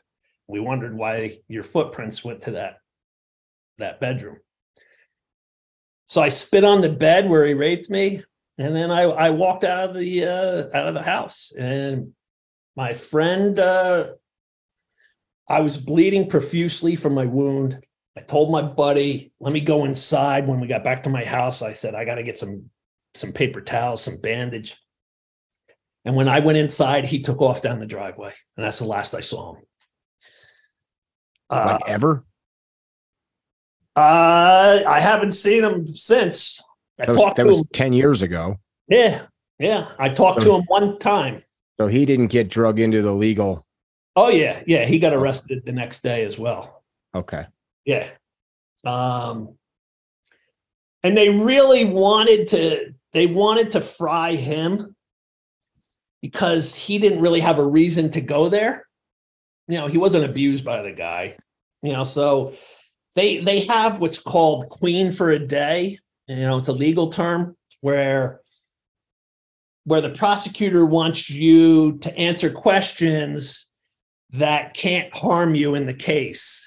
And it's called queen for a day. You get to be queen for a day. We get to ask you whatever we want. You get to answer without it, coming back to be used against you. And I said to my lawyer, why would I ever do that? Why would I hand him the case on a silver platter? And my lawyer's like, well, they really want your co-defendant. They want to hear why he was there. And I'm like, well, I'm not going to be queen for the day. He's like, I wouldn't do it either. So I never was queen for the day, but throughout my years of being incarcerated, they kept asking me to be queen for the day, be queen for the day. So you leave. Yeah. You're in this horrific scene. You spit on the bed. You're bleeding. You split. You go home. You bandage yourself up. And then what happens? Yeah, I mean, had you ever had legal problems before besides DUI? Did you ever get busted selling dope or anything? No, never was arrested. Okay. And that DUI wasn't even on my record now, you know. Okay, because you were a kid. Yeah. Yeah. So yeah. And you know, when I, you know, so I get arrested the next day. I woke up, you know, it came out to the police. My mother was up from Florida. I woke her up. I knew my life was over because of the injury I had. And I told her, I go, I just flushed my life down the toilet, Mom. I had to take care of something for myself and a whole bunch of other people. And I got this injury. It's going to be my downfall. I know it is. And I said, I took care of Dennis Pegg. And she's like, what do you mean you took care of Dennis Pegg? I'm like, Dennis Pegg is no more. He's never going to hurt another kid. He doesn't exist anymore. And she's like, I don't understand. What are you saying? She had no idea. It was a lot for her to take in. And she contacted my sister early in the morning while I was sleeping and said, she wouldn't talk over the phone. My sister lives over an hour away. My mother called her 5 o'clock in the morning. It was like, you have to get to the house right now, immediately. And she wouldn't tell her why. My sister got there, and then my mother said, your brother said he killed Dennis Pegg last night. And my sister goes, well, we have to call the police. And my mother, God bless her, is like, we are not getting the police involved. No. My sister's like, Mom, we can't be part of a murder investigation. Maybe he's not even dead. Maybe he's just wounded. Maybe Clark is so out of his mind on drugs, he doesn't even know what he's saying right now. Let's go back a second to when you were a kid. I remember you telling me that your father once asked you if Dennis ever hurt you. Yeah. I mean, you know, we glanced over a lot of stuff because, you know, right. I want to make sure. So your mom, did she have any recollection of that from 30 years, 25 years previous? Yeah. So you told her then I lied to you guys all those years ago? I didn't say that night, but, you know, I said, you know, you know, what happened is Dennis proclaimed himself to be the mentor of children in our county. And he would take the young drug addicted boys, young men, you know, 18, 19, 20, 21, 22, who were getting released from jail. He would offer them a place to get their life back on track by staying with him. I'll mentor you. I'll get you on track. So he's waiting outside the jail for these inmates to get released, taking them back to his house, and then in the middle of the night pouncing on them. And how many did he sexually abuse versus how many ran out of there? I don't know. But some ran out of there, and in the middle of the night, they're hitchhiking through the little town of Stillwater. And when they get picked up, they're telling the residents, this friggin' animal offered me a place to get my life back on track. And in the middle of the night, he's on top of me, grabbing my penis and naked and trying to rape me. So that spread like wildfire. And yet nothing was ever done. And my father heard the rumors, and that's where he sat me down the first time. And it happened to be about a year after I was raped. And he said, he told me the story about the inmates. And he said, Dennis Pegg ever touch you? I said, no, Daddy never touched me. I just couldn't bring myself to say the words to him. And then the same thing happened about another year or two later, probably 2 years later, a classmate of mine in my grade, in the Boy Scouts. His mother was a waitress at a Dunkin' Donuts. My father was in there having a coffee, and she told my father how Dennis Pegg raped her son. My father came home again and sat me down And this time he said, son, before you answer my question, I just want you to know you will never have to go to the police. You'll never have to testify. You'll never be in court. You'll never step foot into a police station. I will take care of Dennis Pegg myself. You just tell me if he ever touched you. And, you know, as tempting as that was, Mick, it was too much weight to put, you know, in my mind for weeks. I'm thinking, all right, my father is either going to go beat Dennis up. He's going to go murder him. What if it doesn't go right? What if he gets killed? What if he has to spend life in prison? It was too much for me at that age. And so again, I told him, no, Dad, he never touched me. So there was those incidences.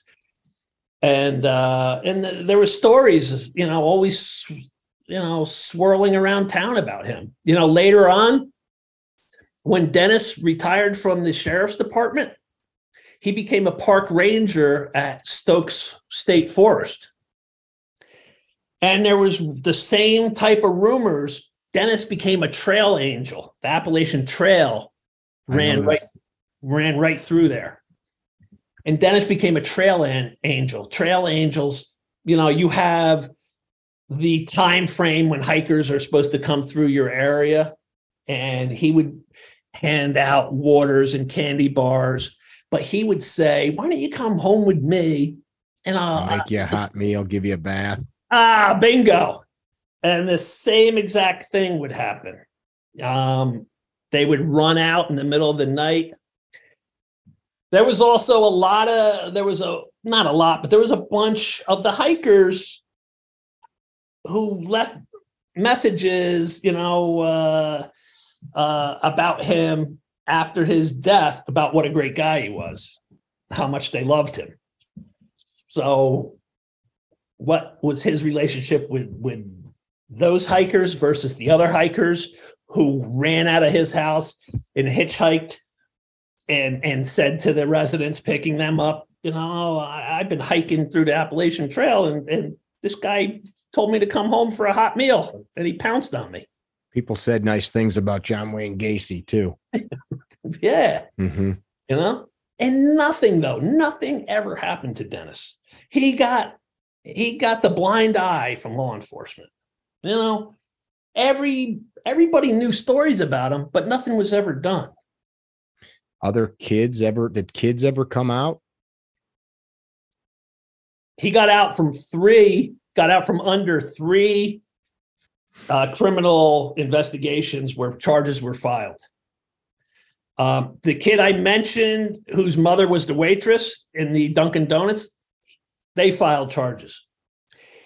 He systematically, the mother worked the graveyard shift at Dunkin' Donuts, and Dennis would go there and sit at the counter in the middle of the night with nobody else in there and threaten her and threaten her son. If they didn't pull the charges, he would kill them both. They eventually dropped the charges.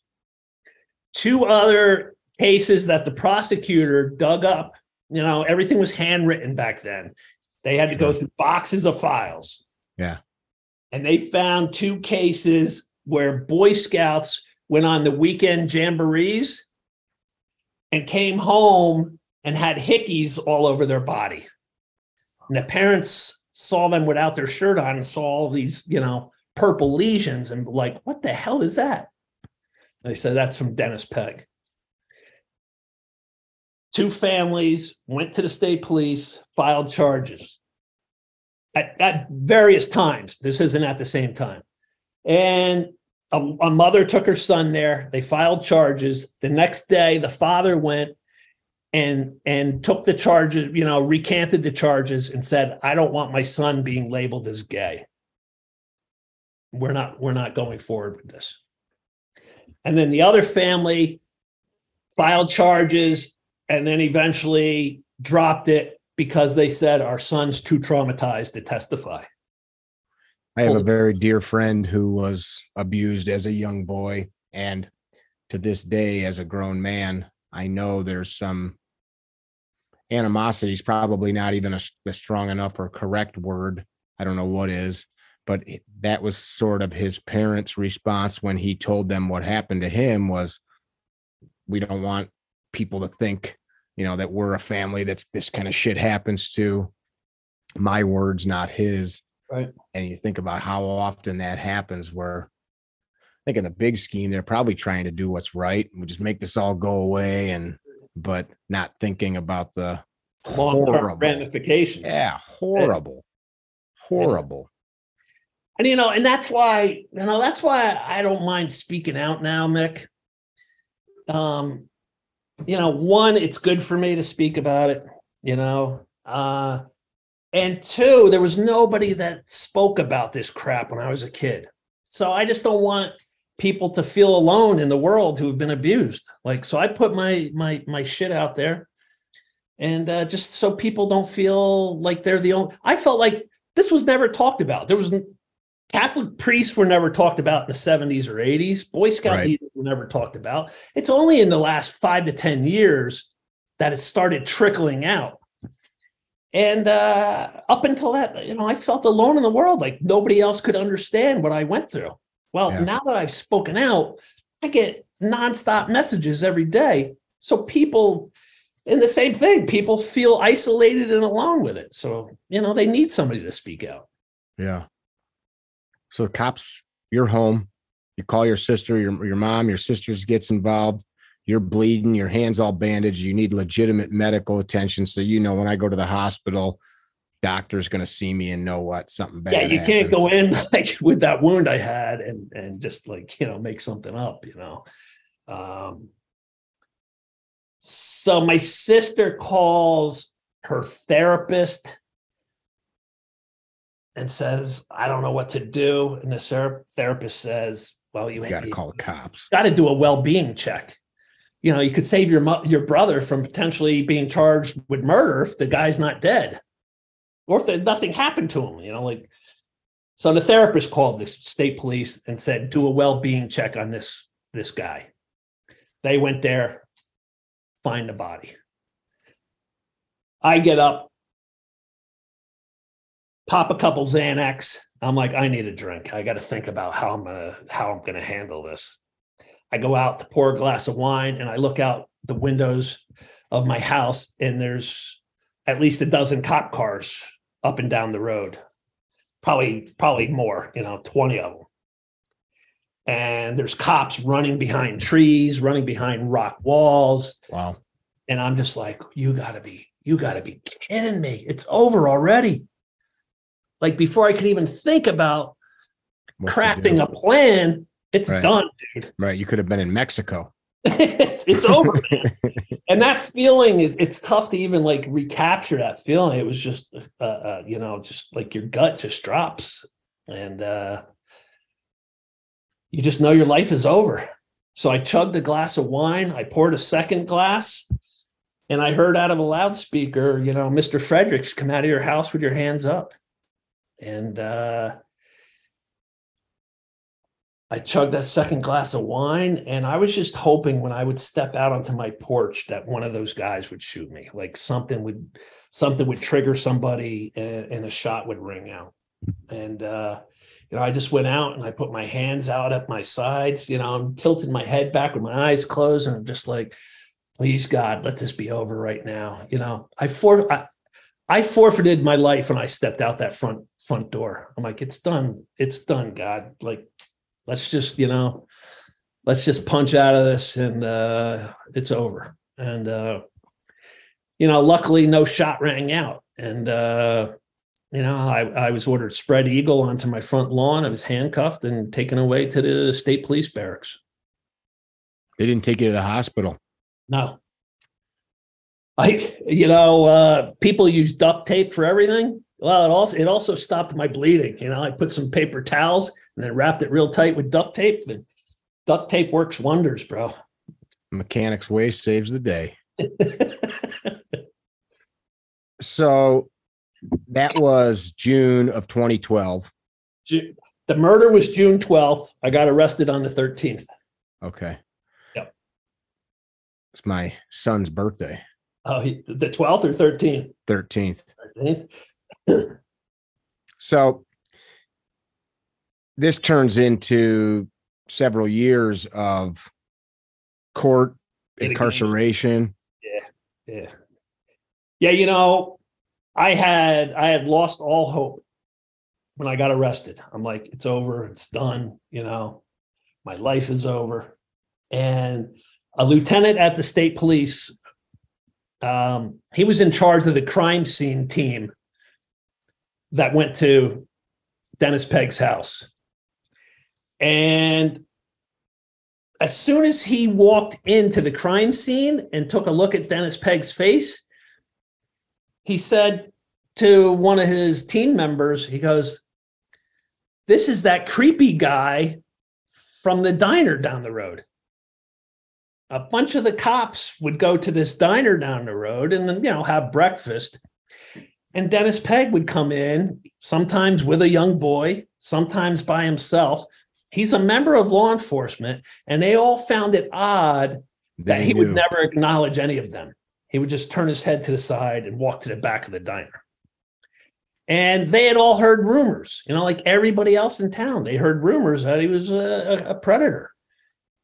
And yet nothing was done to stop him. And this guy came in, this lieutenant came into the holding cell at the state police barracks, and first words out of his mouth were, he said, "I want to apologize to you." And I said, "Why are you apologizing to me?"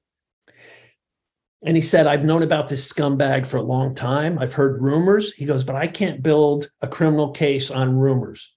I need victims. And whatever he did to you victims to keep you quiet, it prevented me from arresting him." And he goes, "And I also want to apologize for whatever he did to you when you were a boy." And, you know, at first it made me feel really good. But then after he left the room, I just, I got really pissed that everybody around knew about Dennis Pegg and nobody ever stopped him. Like, he already had 40 years reign of terror. They attribute 4 or 5 suicides to him. His own nephew committed suicide after I got arrested. And they found sexual provocative images on Pegg's computer of the nephew. Yeah. So even family members weren't off limits. And yet nothing was ever done to stop this guy. You know, so after he left that holding cell, I said to myself, I had to just forfeit my life to stop this guy when everybody knew what this guy was doing and nobody could stop him. And yeah, I had to just forfeit my life. And then I was just like, whatever, you know, it's done. It's over. And that lieutenant came back into the holding cell a little while later. You know, they take you out, they strip you naked, they got to photograph you. They got to have you turn 10 different ways. You got to reach up and reach out. They got to get your arm length, all of that. And he came back in and he said he took one look at me and something moved inside of him. Because he said he could tell that I had mailed it in. He's like, when I walked back in that second time, you were done. I could just tell you were done. And he's like, and something told me that I didn't want your life to be over. Something told me to help you. And he said to me, he's like, my own detectives are waiting in another room. In New Jersey, prosecutors are on the crime scene with the police. We're one of the few states where that's allowed. Normally, the police do the investigation and then hand the file to the prosecutor. Here in Jersey, prosecutors are allowed to work with the police throughout the investigation. So at the state police barracks, there was prosecutor detectives there to interrogate me with the state police detectives.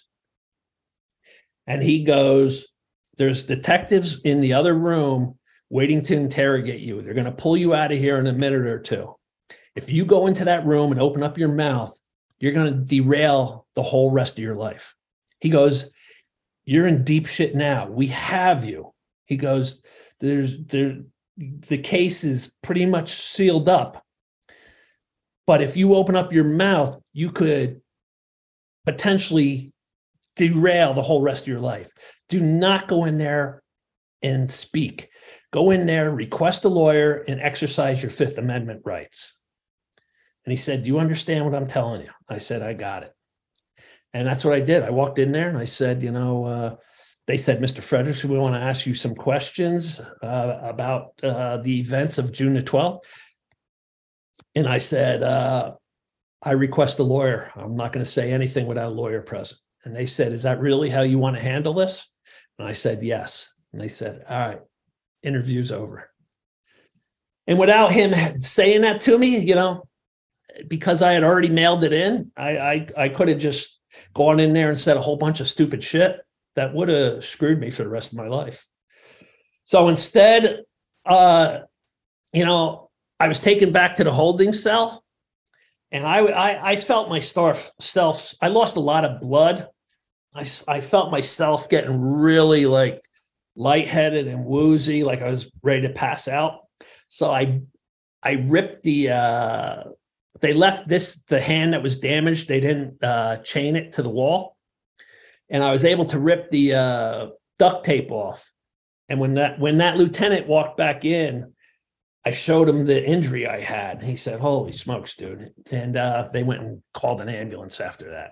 And then I was taken, I had emergency surgery. And then from there, I was thrown into the county jail, into a suicide room. And they kept me in a suicide room for 3-4 weeks. So I tell people, this is how low I sunk, Mick.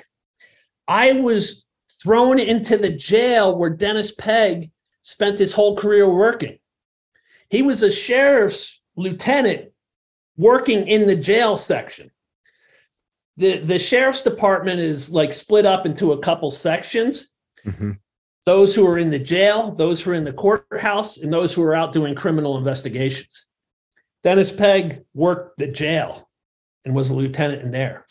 And I thought for sure, since nothing had ever come about him molesting those inmates decades ago, I thought for sure they were going to give me the beating of a lifetime in there.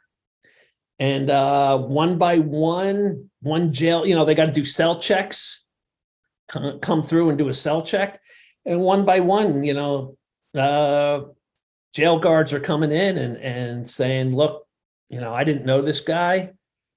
I'm hearing a lot of dirt about him. Just keep your mouth shut. Don't open your mouth to any of us in here. Let it play out. The next guy would say something similar.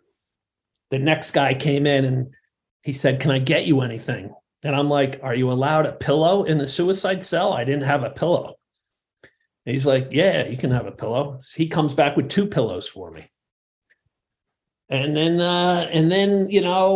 days later, a jail guard I knew from the street came into the cell and asked how I was doing. I told him I was pretty shitty. And he said, do you know what's going on in the community? And I said, how would I know? And he's like, somebody started a free Clark campaign. And there's bumper stickers on cars everywhere. He goes, shirts, bumper stickers, hats are being sold left and right. And I was like, really? They're like, yeah. And, it gave me a glimmer of hope, but I was still so horribly depressed. I just wanted to die. For a while, I was horribly depressed. You're detoxing off of serious drug usage. Yeah. I was having hallucinations. I was seeing stuff swirling around the suicide. Did you get any kind of treatment for that while in county? Yeah, they had there's a jail psychiatrist, and I told her, the number of Xanax I was taking and how I'm hallucinating now, and she said, you can't just stop taking Xanax like that. It can lead to seizures and coma and death. So she said, I'm putting you back on Xanax. So she put me back on Xanax while I was in there. So you were able to wean off of it over time. Yeah. No opioid withdrawals? Yeah. I was misery in that suicide cell. Yeah, it was hell. Yeah. How long were you in that space until you were able to get into like a regular jail situation? Well, because I had a cast on my hand, so they kept me in the suicide cell for like 3-4 weeks, and then they put me into an isolation cell for another 3 weeks until the cast came off, because they said that that's considered a weapon. We can't let you be in general population with that on. So once they took that cast off, then I got put into general population. Did you have a paid lawyer or public defender? During my first week and a half in that suicide cell, lawyers started coming to see me. How the people like just wanting to help you, or family had sent them? Both. Like, one contacted my family. He was he was this high profile guy. He wore to make a name for himself. He wore a lot of gold. Hmm. He handled some big cases. But when he came in, like, I knew guys who did cocaine, like a lot of them touched their nose nonstop. And I'm sitting in the interview room with this guy, and he's like nonstop, like just touching his nose throughout the whole interview. And I'm like, this guy's got to be doing coke. The last thing I'm going to do is hire a lawyer to defend me who's doing coke. So he was out of the picture. This other lady from this real high profile law firm, all her claim to fame was, I'll have you bailed out in 3 days. And she's like, just sign with me, sign the papers today, and you'll be out of here within 3 days. And I'm like, eh. And then this other guy came in, and he was humble. And he told me, he goes, I think you have an excellent defense. I'm like, really? He's like, yeah. He goes, I think if we went to trial, I feel pretty good about our chances. I'm like, really? I'm like, you're my guy. So, and he goes, and where that other lawyer wanted to get me bailed out in 3 days, he said to me, you're not getting bailed out. He goes, I want that notion to get right out of your head. He goes, one, I don't know if you're a suicide risk or not, and I'm not going to get you bailed out so you can commit suicide. Two, you're addicted to drugs and alcohol. I'm not getting you bailed out so that you can go back to using. And three, I don't think it looks good in a small community like this for a guy charged with murder to be going out to bars, to be going out to restaurants. He goes, I just want you where you're at. Every day you serve now will get applied to whatever sentence you get. So let's just keep you here and keep you safe from yourself and from your demons. I'm like, all right. Makes good sense. Yeah. And that's why I went with him. So the defense played out that it wasn't self-defense, right? It wasn't a self-defense case. Well, you put yourself in that situation showing up to his house. So how did you end up? How are you not on death row for stabbing a dude in the neck in his own home? Yeah, you have to pick a defense.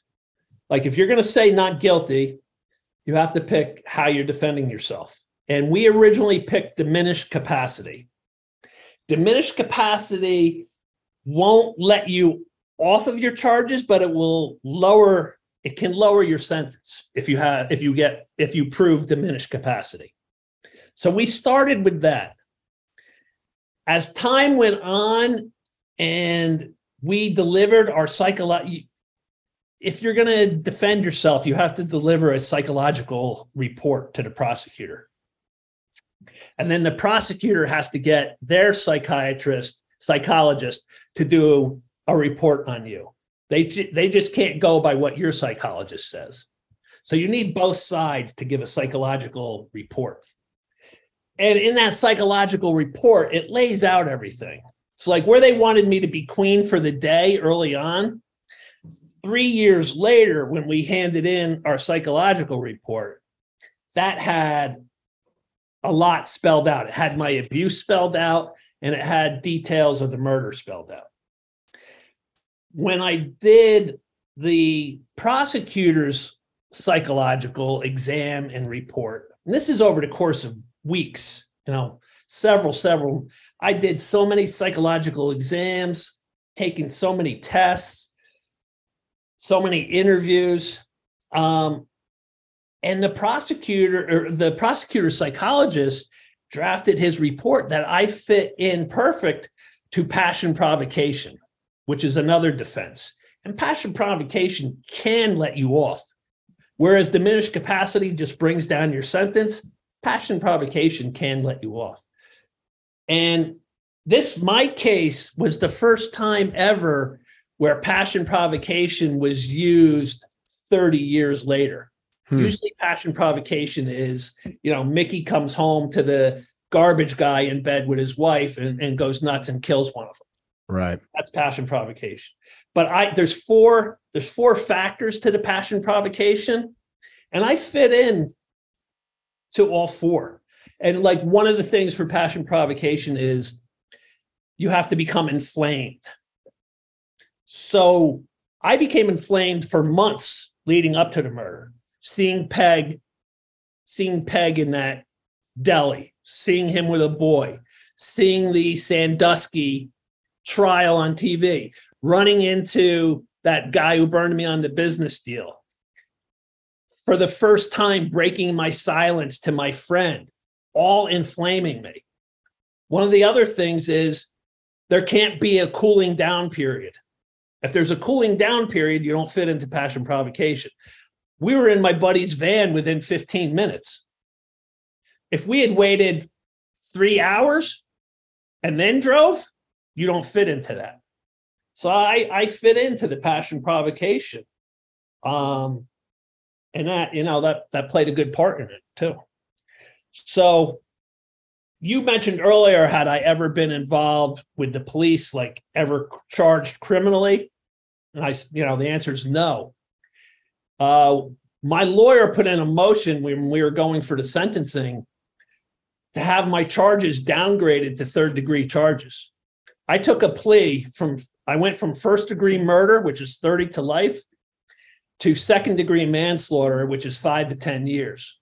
Then my lawyer put in a motion to have me downgraded to third-degree charges. And you can do that if the person being charged has never been involved with the law before. And you have to have your mitigating factors outweigh your aggravating factors. And, so the lawyer listed all my mitigating factors and they outweighed, the aggravating factors. I go for sentencing. And, my lawyer had me prepared. He's like, it's going to be tough for a judge, not to go to the high end of the sentencing, especially for a murder. So he's like, just be prepared for a higher number. And yet when I went to court for my sentencing, the judge, he goes, I'm tempted to liberate Mr. Fredericks right now. He was taking that motion into account. He goes, I understand that Mr. Fredericks only did what he did because of what was done to him as a child. And then he took long pauses. And then he said, I'm going to sentence Mr. Fredericks to the minimum, 5 years. And I would just like to state that I'm sorry that I have to send you to prison for a single day. And there I got the minimum, 5 years, with the judge even apologizing for that. And how much time had you already served? I had served exactly 3.5. So I got sent to Northern State Prison in Newark, New Jersey, and I had to do another year. They have since taken away the 85% law. But if you had a violent crime, you have to do 85% of your sentence. I actually did 3 months longer than 85%. I should have been out in 4 years, 3 months. I did a little over 4.5 years. So you did end up in like a legitimate prison system for a while where you weren't just in a county jail setting. Yeah. where you did tons of therapy and counseling, right? Yeah, before you go to prison, you had to get sent to a place called CRAF, CRAF. It's Central Reception and Forwarding. So every county, however many counties there are in New Jersey, 20 something, all their inmates from the county jails that are going to prison have to go to CRAF to get a psych exam, to get a medical exam, to get checked out for gang affiliation, and then they determine what prison to send you to. And you go before a classification board.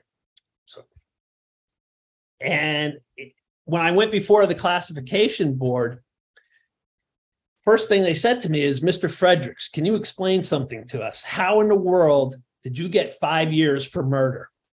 We have never seen an inmate come before us who got 5 years for murder. So I went into like a quick 1-2 minute synopsis of what happened, who the guy was, what he did, yada, yada, yada. And they all like shook their heads at the end, nodded and said, I see.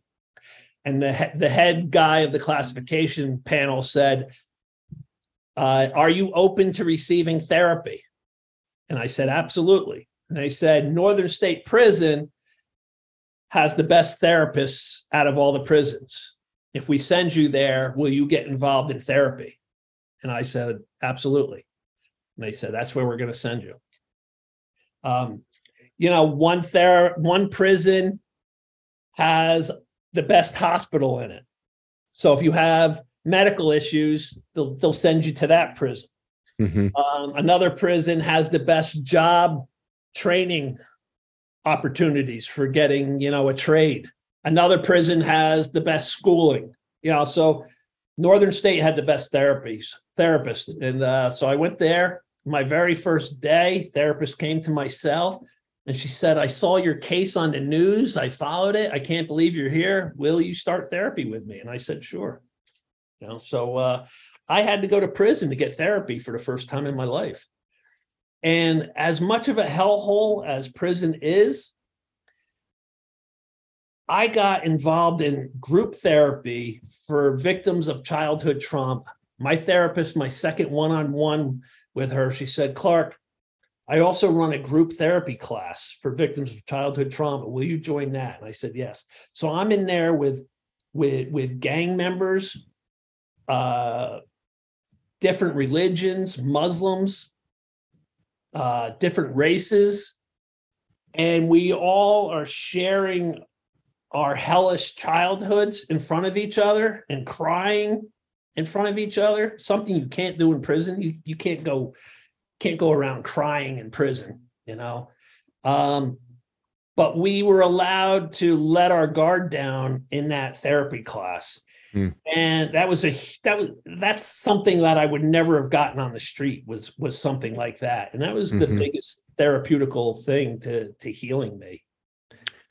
What do you say when people, because I've heard it like, man, I'm good. Like I've read some books or at this point, I just don't think I need to go back to that space, or I'm working through it in my own way. Like, what do you say to people that say things like that?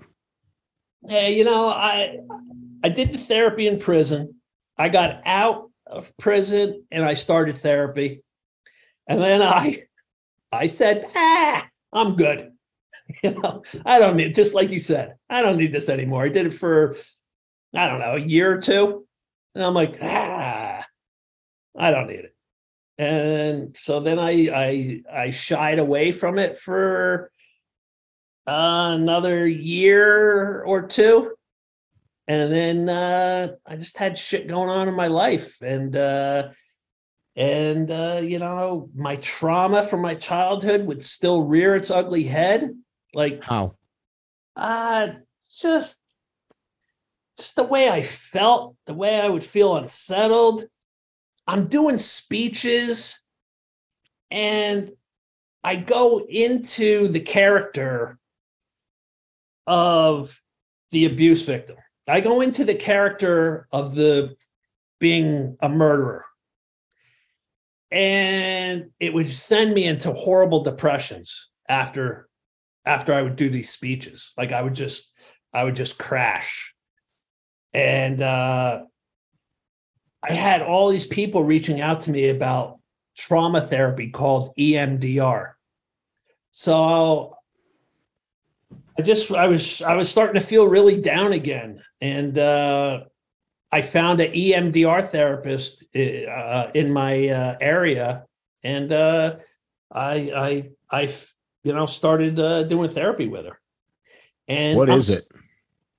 EMDR, I've been back to therapy for 11 months, and we haven't even actually done the EMDR therapy yet. There's been enough stuff in my life that we've been dealing with. And you have to do a good EMDR therapist will do a trauma timeline of the victim. I've had other people say EMDR almost ruined me because the therapist I used didn't do a trauma timeline. They have to. I'm just reading here. There's a bunch of controversy on it. Yeah. It's using rapid eye movement while like reliving some of your trauma. And your trauma, as my therapist explained it, your trauma is just floating around in you.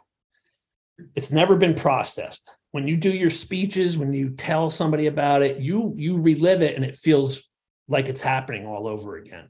And she goes, EMDR therapy will help process your trauma. And it's like your brain puts it into a file cabinet.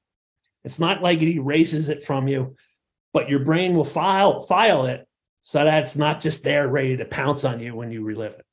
So we're building up to that. We're almost at the stage to begin it. Like I said, 11 months, I haven't even started it yet. She takes a slow process, and I've had a lot of other shit go on in my life.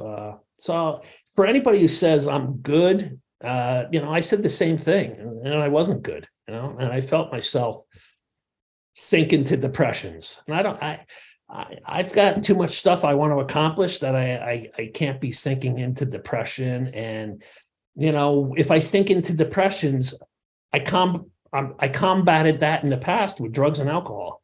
I'm 10 years sober and clean, and I just don't want to lose that by being depressed and thinking I can combat it with drugs and alcohol. So it was about 5 years ago that you got out of jail? Yeah, December 30th. So it's almost 6 years. December 30th, it will be 6 years. Of 17? December 30th of 16. 16. Did you have anybody push back and say, F this? I understand some bad shit happened to this dude when he was a kid, but you can't go around murdering people. Did you have any pushback in the community? Not in the community, no. No. If you look at Soft White Underbelly, let's say, out of 6,500 comments, there's maybe 6 to 10 where people will be like, I don't care what he's done to help victims. He murdered somebody, and that'll never be all right in my book. And all I can say is I did everything wrong. I don't disagree with people that want to say that. You can't have every abuse victim go out and murder their abuser. It didn't heal me. It's not going to heal them. Yes, I stopped a horrible individual from committing any more crimes. But I almost had to sacrifice my whole life for it. And I had to get so broken to go do that. And nobody else is going to get a 5-year sentence for murder. Yeah. You're going to do life. And Mick, prison life is shit. Even though I got therapy in there, it's complete shit. It's a horrible existence. So if you heal yourself instead, it should take away that desire to want to go kill your abuser. Let me go back a sec. Did you have or exhibit violence in other ways? Like, did you get in fights, and did you ever get rageful and beat dudes up at bars or whatever? Like, did you have did rage Nothing come out out that of the way? ordinary, other than Like normal dude shit? yeah, normal dudes that would have a scuffle here and there. I know some other guys that have been victimized as children, and it comes out in plain unadulterated rage. So it's interesting how, different people process. Well, my different... rage came out that night at Peg's house. Yeah, it did. Pure rage that had been building for 30 years within me. So you're a convicted murderer. Yeah, I went before. Is that weird to hear that? Even though they kept me in prison for an extra 3 months, like I mentioned, because when I was about to get released, the head of parole called me to his office and said, the prosecutor never changed your paperwork. You're still down as first-degree murder. And I'm like, you can't get released with that on your paperwork. It has to say second-degree manslaughter. So it took another 3 months for the paperwork to all get, oh my God, switched around. So that my right paperwork could allow me to be released. I couldn't get released with. So your lawyer had to go back. So when I say I went to prison, when that classification board said you're the first inmate we've ever seen come before us who got 5 years for murder. We have never ever seen that. Explain to us how that happened. My paperwork said, first degree murder, 5 years. Wow. Or it should have said 30 to life. Or it should have said second degree manslaughter. Do you see yourself as a murderer or something different? I use the term from time to time, and people will say, how so? You say I'm a murderer? In my speech, I say I murdered. I don't call myself a murderer, but I say I murdered. And people would be like, some people. Do you do that for effect? The fact of the matter is I murdered the guy. Right. It's a fact. So if we want to use semantics, I did murder him, so it is what it is, It's interesting. Like we humans, especially in nice places like America, like we want to go through life where shit's nice and neat and clean and tidy. And I talk about this from time to time, like even the food that we eat. And we want to go to a butcher. What do you do now, by the way? Work as a butcher.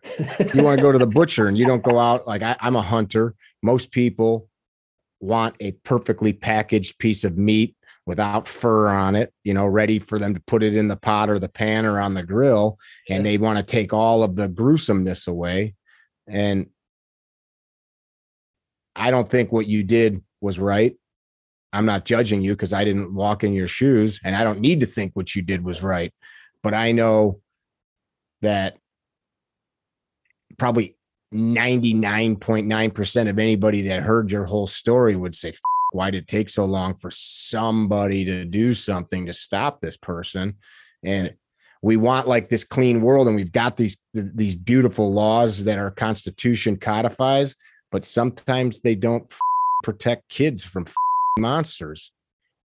It's terrible. And that's one of the main things. When I saw you give that talk, somebody had sent that to me. I thought, I got to call this guy and chat with him some more.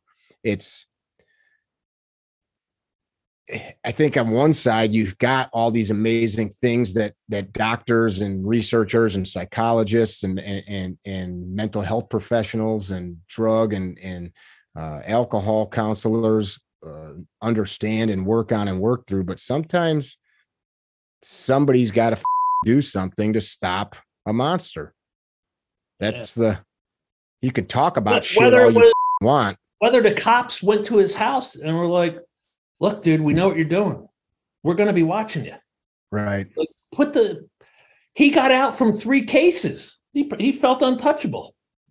Maybe there was other cases that the prosecutor simply didn't find, but he found 3 cases, and Peg slithered out from underneath those 3 criminal cases.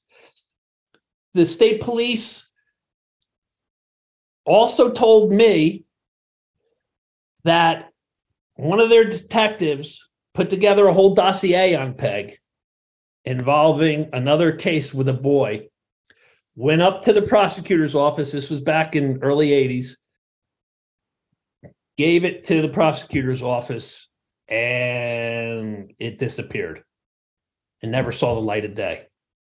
The state police put it together, took it to the prosecutor's office, and it just fell into the cracks. Mm-hmm. So that's another. So that's number 4 there.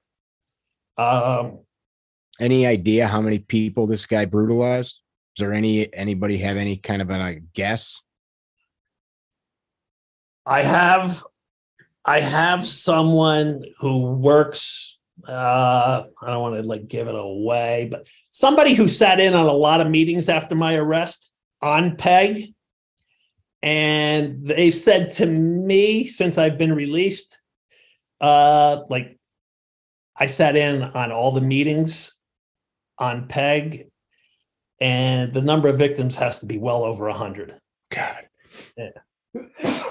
That's all the lives, and then the lives that people like you that made children, all the lives affected down that stream, that one person can just cause such dire impact to is disgusting.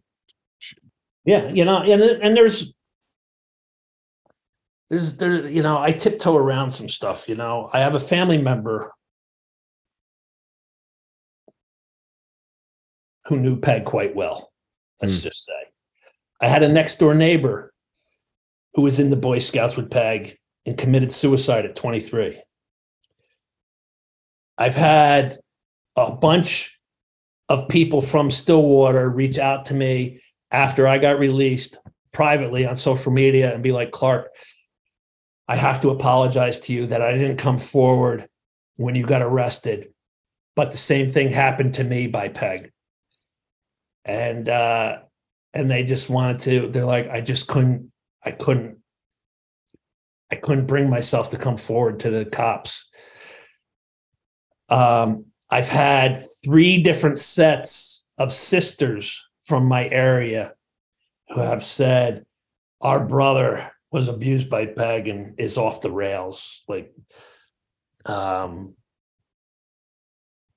it just goes on and on and on. It's just countless lives destroyed. And I speak out just to try to limit the amount of carnage that people go through in their life. If they can hear me talk, if they can hear me say how I began healing, how much I overcame. I'm facing life in prison for murder. I'm in the same jail being held for murder where the guy worked his whole career. And yet I climbed myself out of that basement. When I got out of prison, Mick, I became an advocate for overturning the statute of limitations law in New Jersey. I decided I wanted to file a lawsuit against the Boy Scouts because they did with Peg what they do with the priests. They moved him from location. When you read his obituary, it even says Scoutmaster at Troop blah, blah, blah. Scoutmaster at Troop blah, blah, blah. Scoutmaster. He got moved around just like a priest gets moved around. So you're only suggesting do that for one reason. You're suggesting that allegations were made and the Boy Scouts of America, rather than removing him, they moved him to a different location to take him away from the accuser. Or he moved himself. Yeah. Did you sue the Boy Scouts? So I went in, I wanted to sue the Boy Scouts. I went to a high profile law firm, and the lawyer read me the New Jersey law, and he said, you have no case the way the law states. And he said,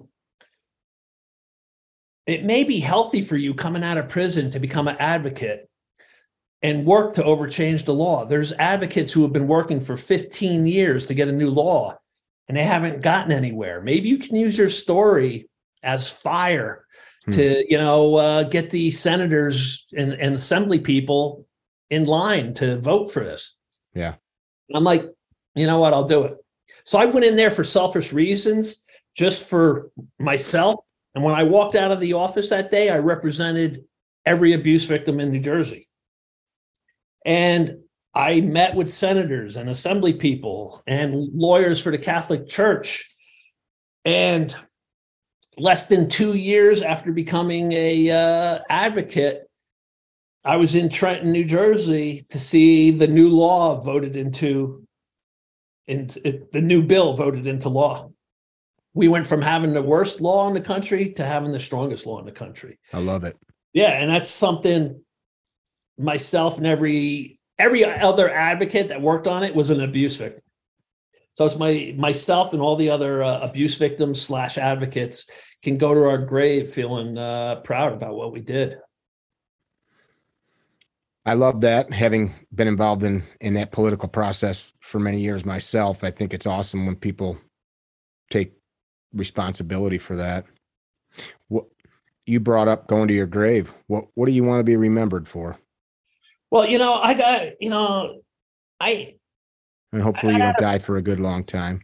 Yeah, I mean, I hope not. I got out of prison and I'm like, I can't just sit on my couch with my feet up, with a remote control in my hand and proclaim to the world that I'm healed. I need to help other people avoid the mistakes I made, and I need to help other people heal and not feel alone with their pain. And in the process, that helps me heal. So that's why I became a speaker, speaking at abuse centers, speaking at substance abuse centers, speaking at jails, prisons, speaking at churches. I spoke at plays that were based on molestation. I spoke after the director of the play asked me twice to come speak on stage after the play was over. High schools, colleges, just to bring awareness and just to help people not feel alone. When I've spoken at high schools, before I get to my vehicle, I'm getting Instagram messages from kids in the audience who have been abused reaching out to me. They need. How's that make you feel? Yeah, it's incredible, dude. Literally every day I have messages to answer. I've had messages from predators who want me to help them heal. How do you reconcile that? I've been posting and talking about abuse of children for a while, and I get the predator side messaging me from time to time. Nobody has yet said help me, but what I get by the verbiage is don't tell people how to raise their kids or how to punish them, or and you see that they're defending. And this is mostly physical abuse in regards to punishment, beatings, really, not sexual abuse. I've never had anybody try to protect themselves from that, but I don't want to help you. I do in the sense of the broader term, but that's my response. Where are you? Let's meet in a parking lot. Of course I'm joking, but that's my immediate visceral reaction to that. Oh, you want to tell me that whipping kids with belts and sticks is the right thing to do? Come on, try that. Let's do that. Yeah, I just tell them and they, the pedophiles that have reached out to me have all claimed they were abused and that's why they did it. My therapist says that's not necessarily what statistics show. Everybody thinks that pedophiles were abused as children, and she says no, that's not true. She said they use that. You hear that a lot. You hear that as a justification.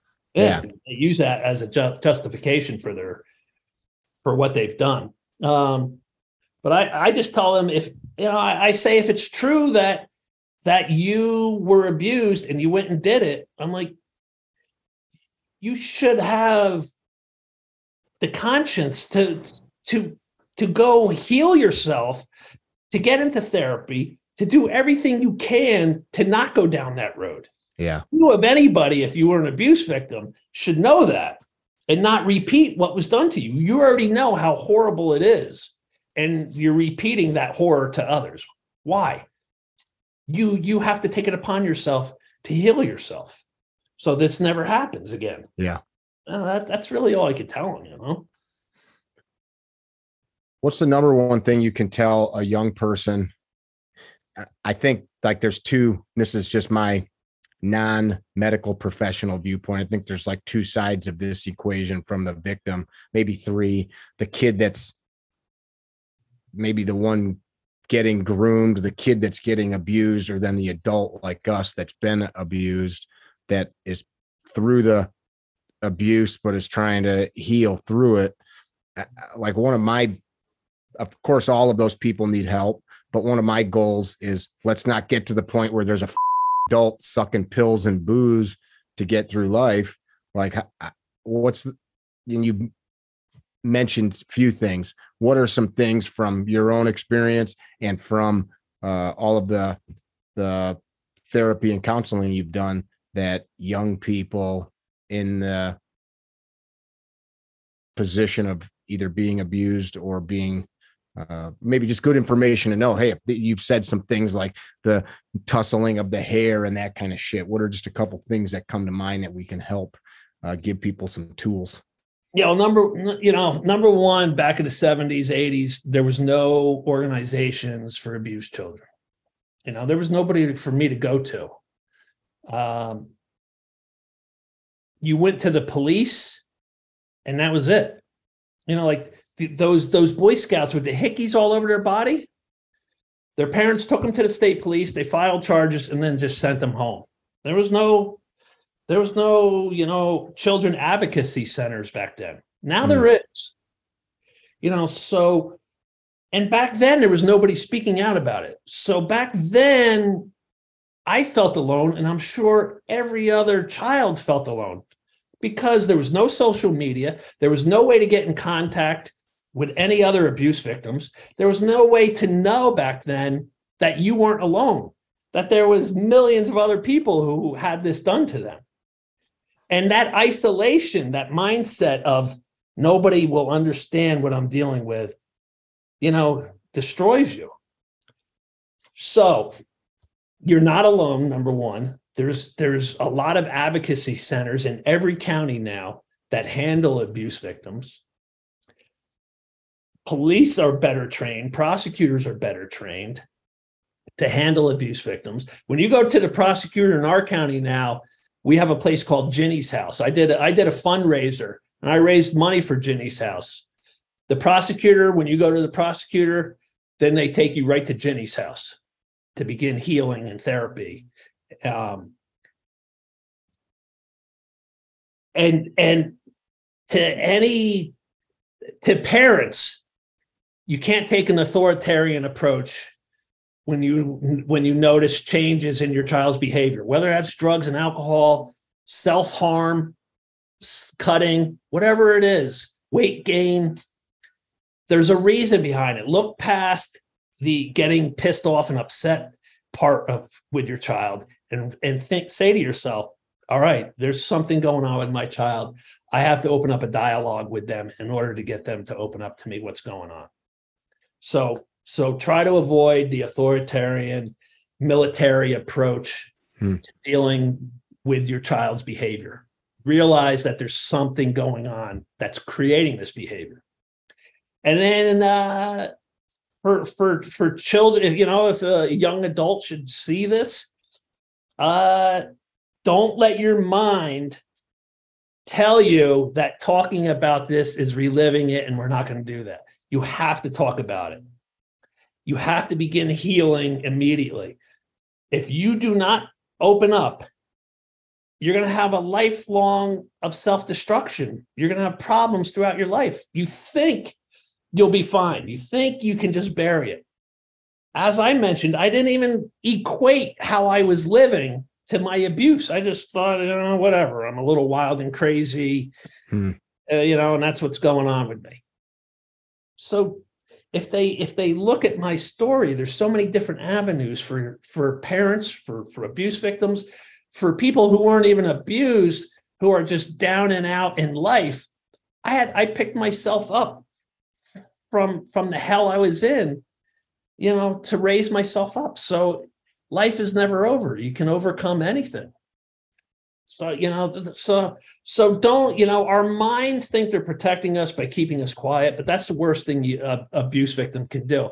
And that keeping quiet is the predator's best friend. Yeah. They're stopped dead in their tracks if the abuse victim speaks out. So as scary as it is, you have to speak out. Just so, Dennis Pegg had 40 years to ruin lives, and he would have kept ruining lives until the day he died. Predators don't stop. Once they're a predator, that's it, man. You don't think that they change? No, can they? I guess I've never thought about this until you just said that. I did a girl approached me for her college thesis, and her uncle is a prominent psychotherapist who specifically treats pedophiles in prison. Okay. And he thinks you can change that behavior. When I was in prison, the therapist I had, she was extremely liberal. She said to our group class, she's like, to be a social worker in prison, it's a liberal position. She's like, I'm extremely liberal. I said to her, she said to me one day, she's like, Clark, I just want you to be aware that the unit you're housed in, 1 out of 3 guys in your unit, closer to 2 out of 3 is there for a sex crime. She said, don't let these guys know what you did. You'll have guys that'll try to amp you up to go after somebody. She's like, just don't let them amp you up. And I said, 1 out of 3, closer to 2 out of 3 guys on my unit's there for a sex crime. I go, let me ask you this. What do you do to help them to change their behavior before they get released? And she said to me, nothing. She said, they're master manipulators, they're liars, and they don't want help. She goes, it's a waste of our time because they're not sincere about trying to heal. Our friend William April called them broken toys. Yeah, man.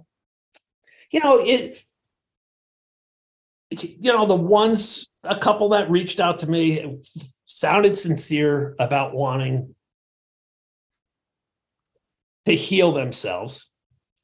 Are there, is it a case-by-case basis? I'm sure it is.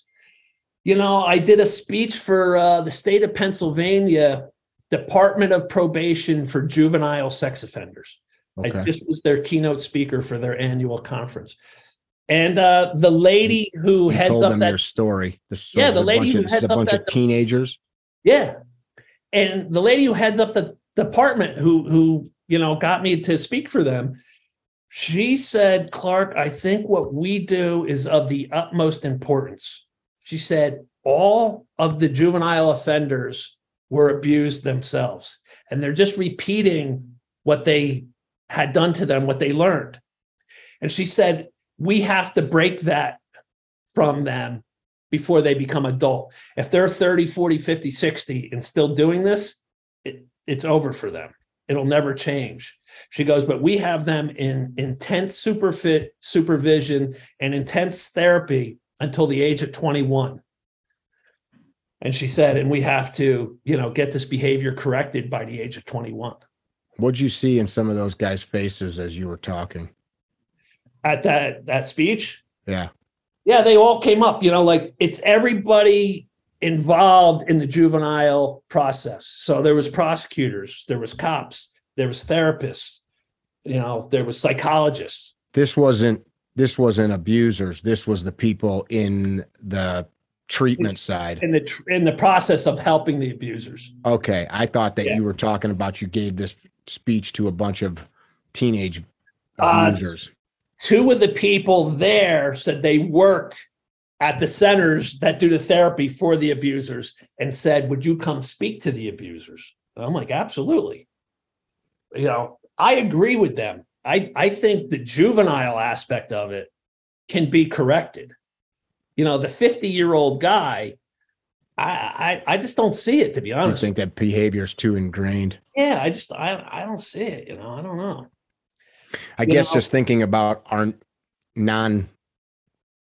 non-psycho kind of behaviors, how we go about life, how we interact, just things that we do. I run into people I grew up with and they still have the same behaviors they did when we were in grade school. I'm not talking about abusing people, but just the way they joke or whatever. Yeah, you get to be an adult and you are who you are.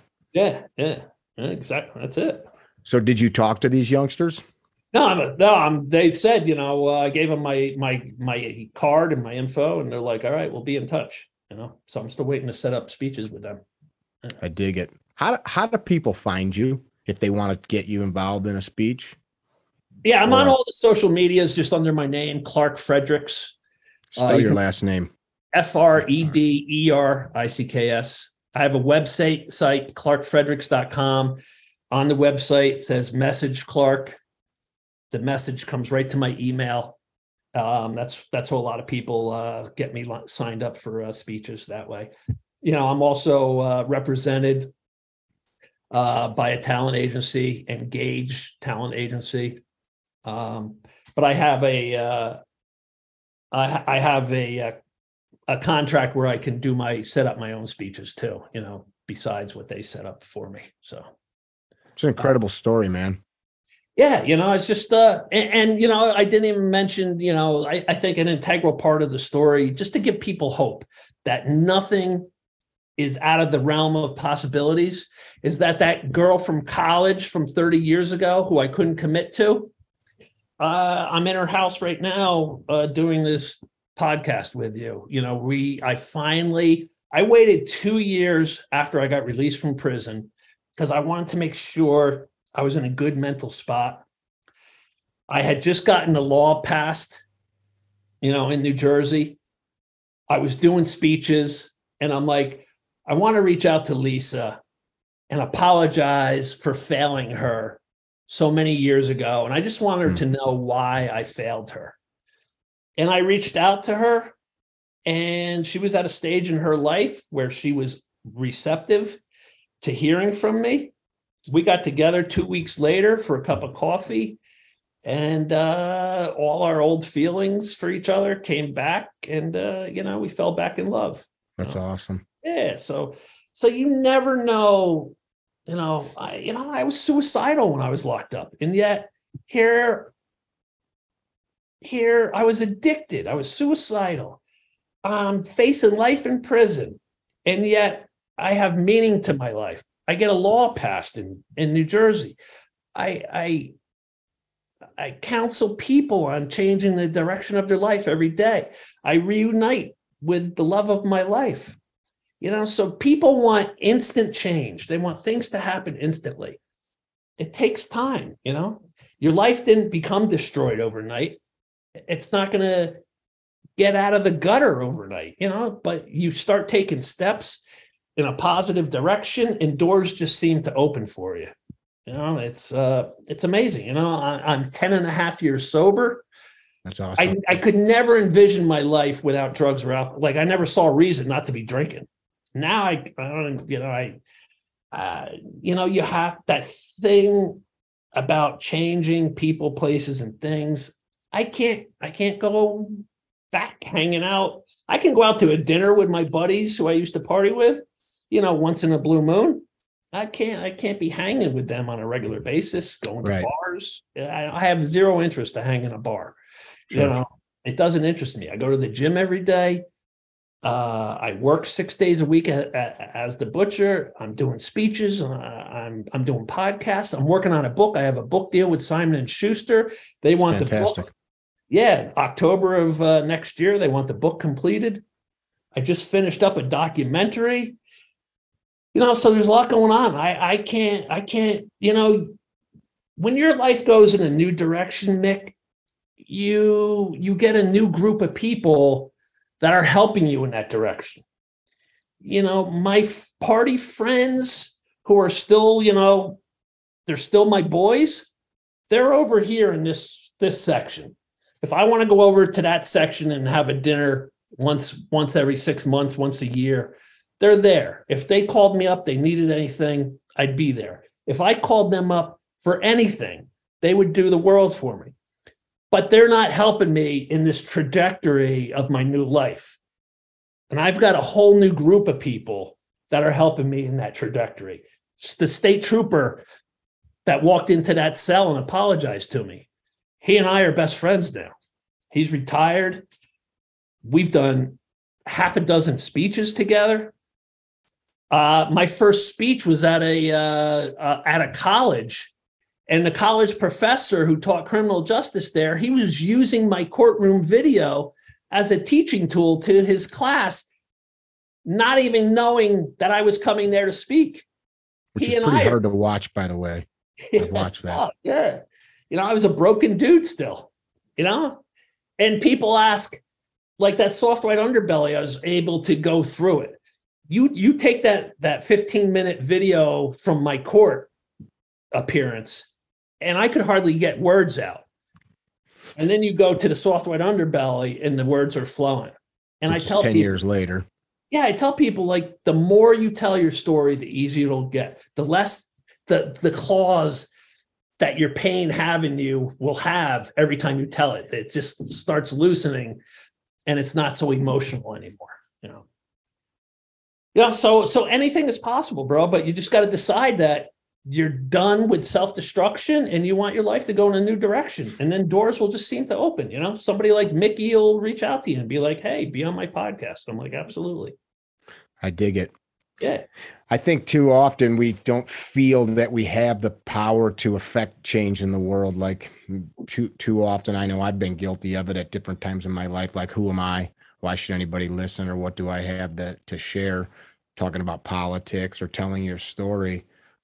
Michael Bain's a writer, TV personality in kind of the space I'm in, and I interviewed him once, and I had asked him about his life and like how he approached interviews, and he always says when he talks to somebody, he says, "Tell me a story." And his thought always was, everybody's got a story. Everybody's got some story. And it's kind of the soft white underbelly, like the premise of like that show, but the amazing stories and flows of life that's all around us that we don't even think about. We're looking at idiots in Hollywood, like, right. Ooh, what do they do? What do they got to share? And it's like, these people, like, look at next door at a guy like Clark that's the butcher down the street, which is a very bizarre job for you, but dude, listen to this. And I gotta say, it's sort of tongue-in-cheek as a comedy, but so I wear the white coat, the white butcher coat. Of course it gets blood stains all over it, and I have a knife in my hand all day. The market I work at is a specialty market, which is right outside the courthouse, right outside the prosecutor's office, right outside the jail. Those three things are right there, and the market is within 100 feet of them. And every day, and then the town police are right down the road. Is this in the county that you grew up in? Yeah. So all day, the prosecutors come in, the lawyers come in, the jail guards come in, the Newton police come in, and there I am in my bloody white apron with my knife in their hand, and they just like, Fredericks, that just isn't right. they start laughing, and we've had a little chuckle, but you gotta, you have to have a dark sort of humor sometimes over tragedy. The cops use that all the time, to deal with the crap they have to see on a day in and sure. day. Yeah. Nurses, firefighters. Yeah. They all got that kind of soldiers. Yeah, for sure. Yeah, absolutely. Dude, I really, really appreciate that you took the time to chat with us. You've told the story before, but as you know, the more kind of places that you leave this story behind, the more people that'll hear it and get some value out of it. I hope to meet you in person. I get through New Jersey all the time, so I'll definitely that was the original plan. It just didn't work with our schedules. I want to get out there and hook up with you. Final words. Nothing is impossible, and I love this saying that I crafted. You have to learn to be comfortable in uncomfortable situations. If you want to heal, if you want to grow in life, you want to take your life in a new direction, you're going to have to do uncomfortable things to do that. And you have to become comfortable doing them. So don't shy away from the painful things. Don't shy away from the things that are uncomfortable. Just learn to be comfortable in uncomfortable situations. I dig it. You guys that have listened, thank you for tuning into another episode of the Higher Line podcast. ClarkFredericks.com to follow more of his stuff. Be well. Don't be dickheads. Protect kids. Tell somebody you love them. Peace. Amen. Visit our website, CarryTrainer.com, for information about classes held throughout the U.S., CarryTrainer apparel, and upcoming projects. You can also email us at training@CarryTrainer.com for information about setting up your own private course or speaking engagement. Training@CarryTrainer.com or CarryTrainer.com.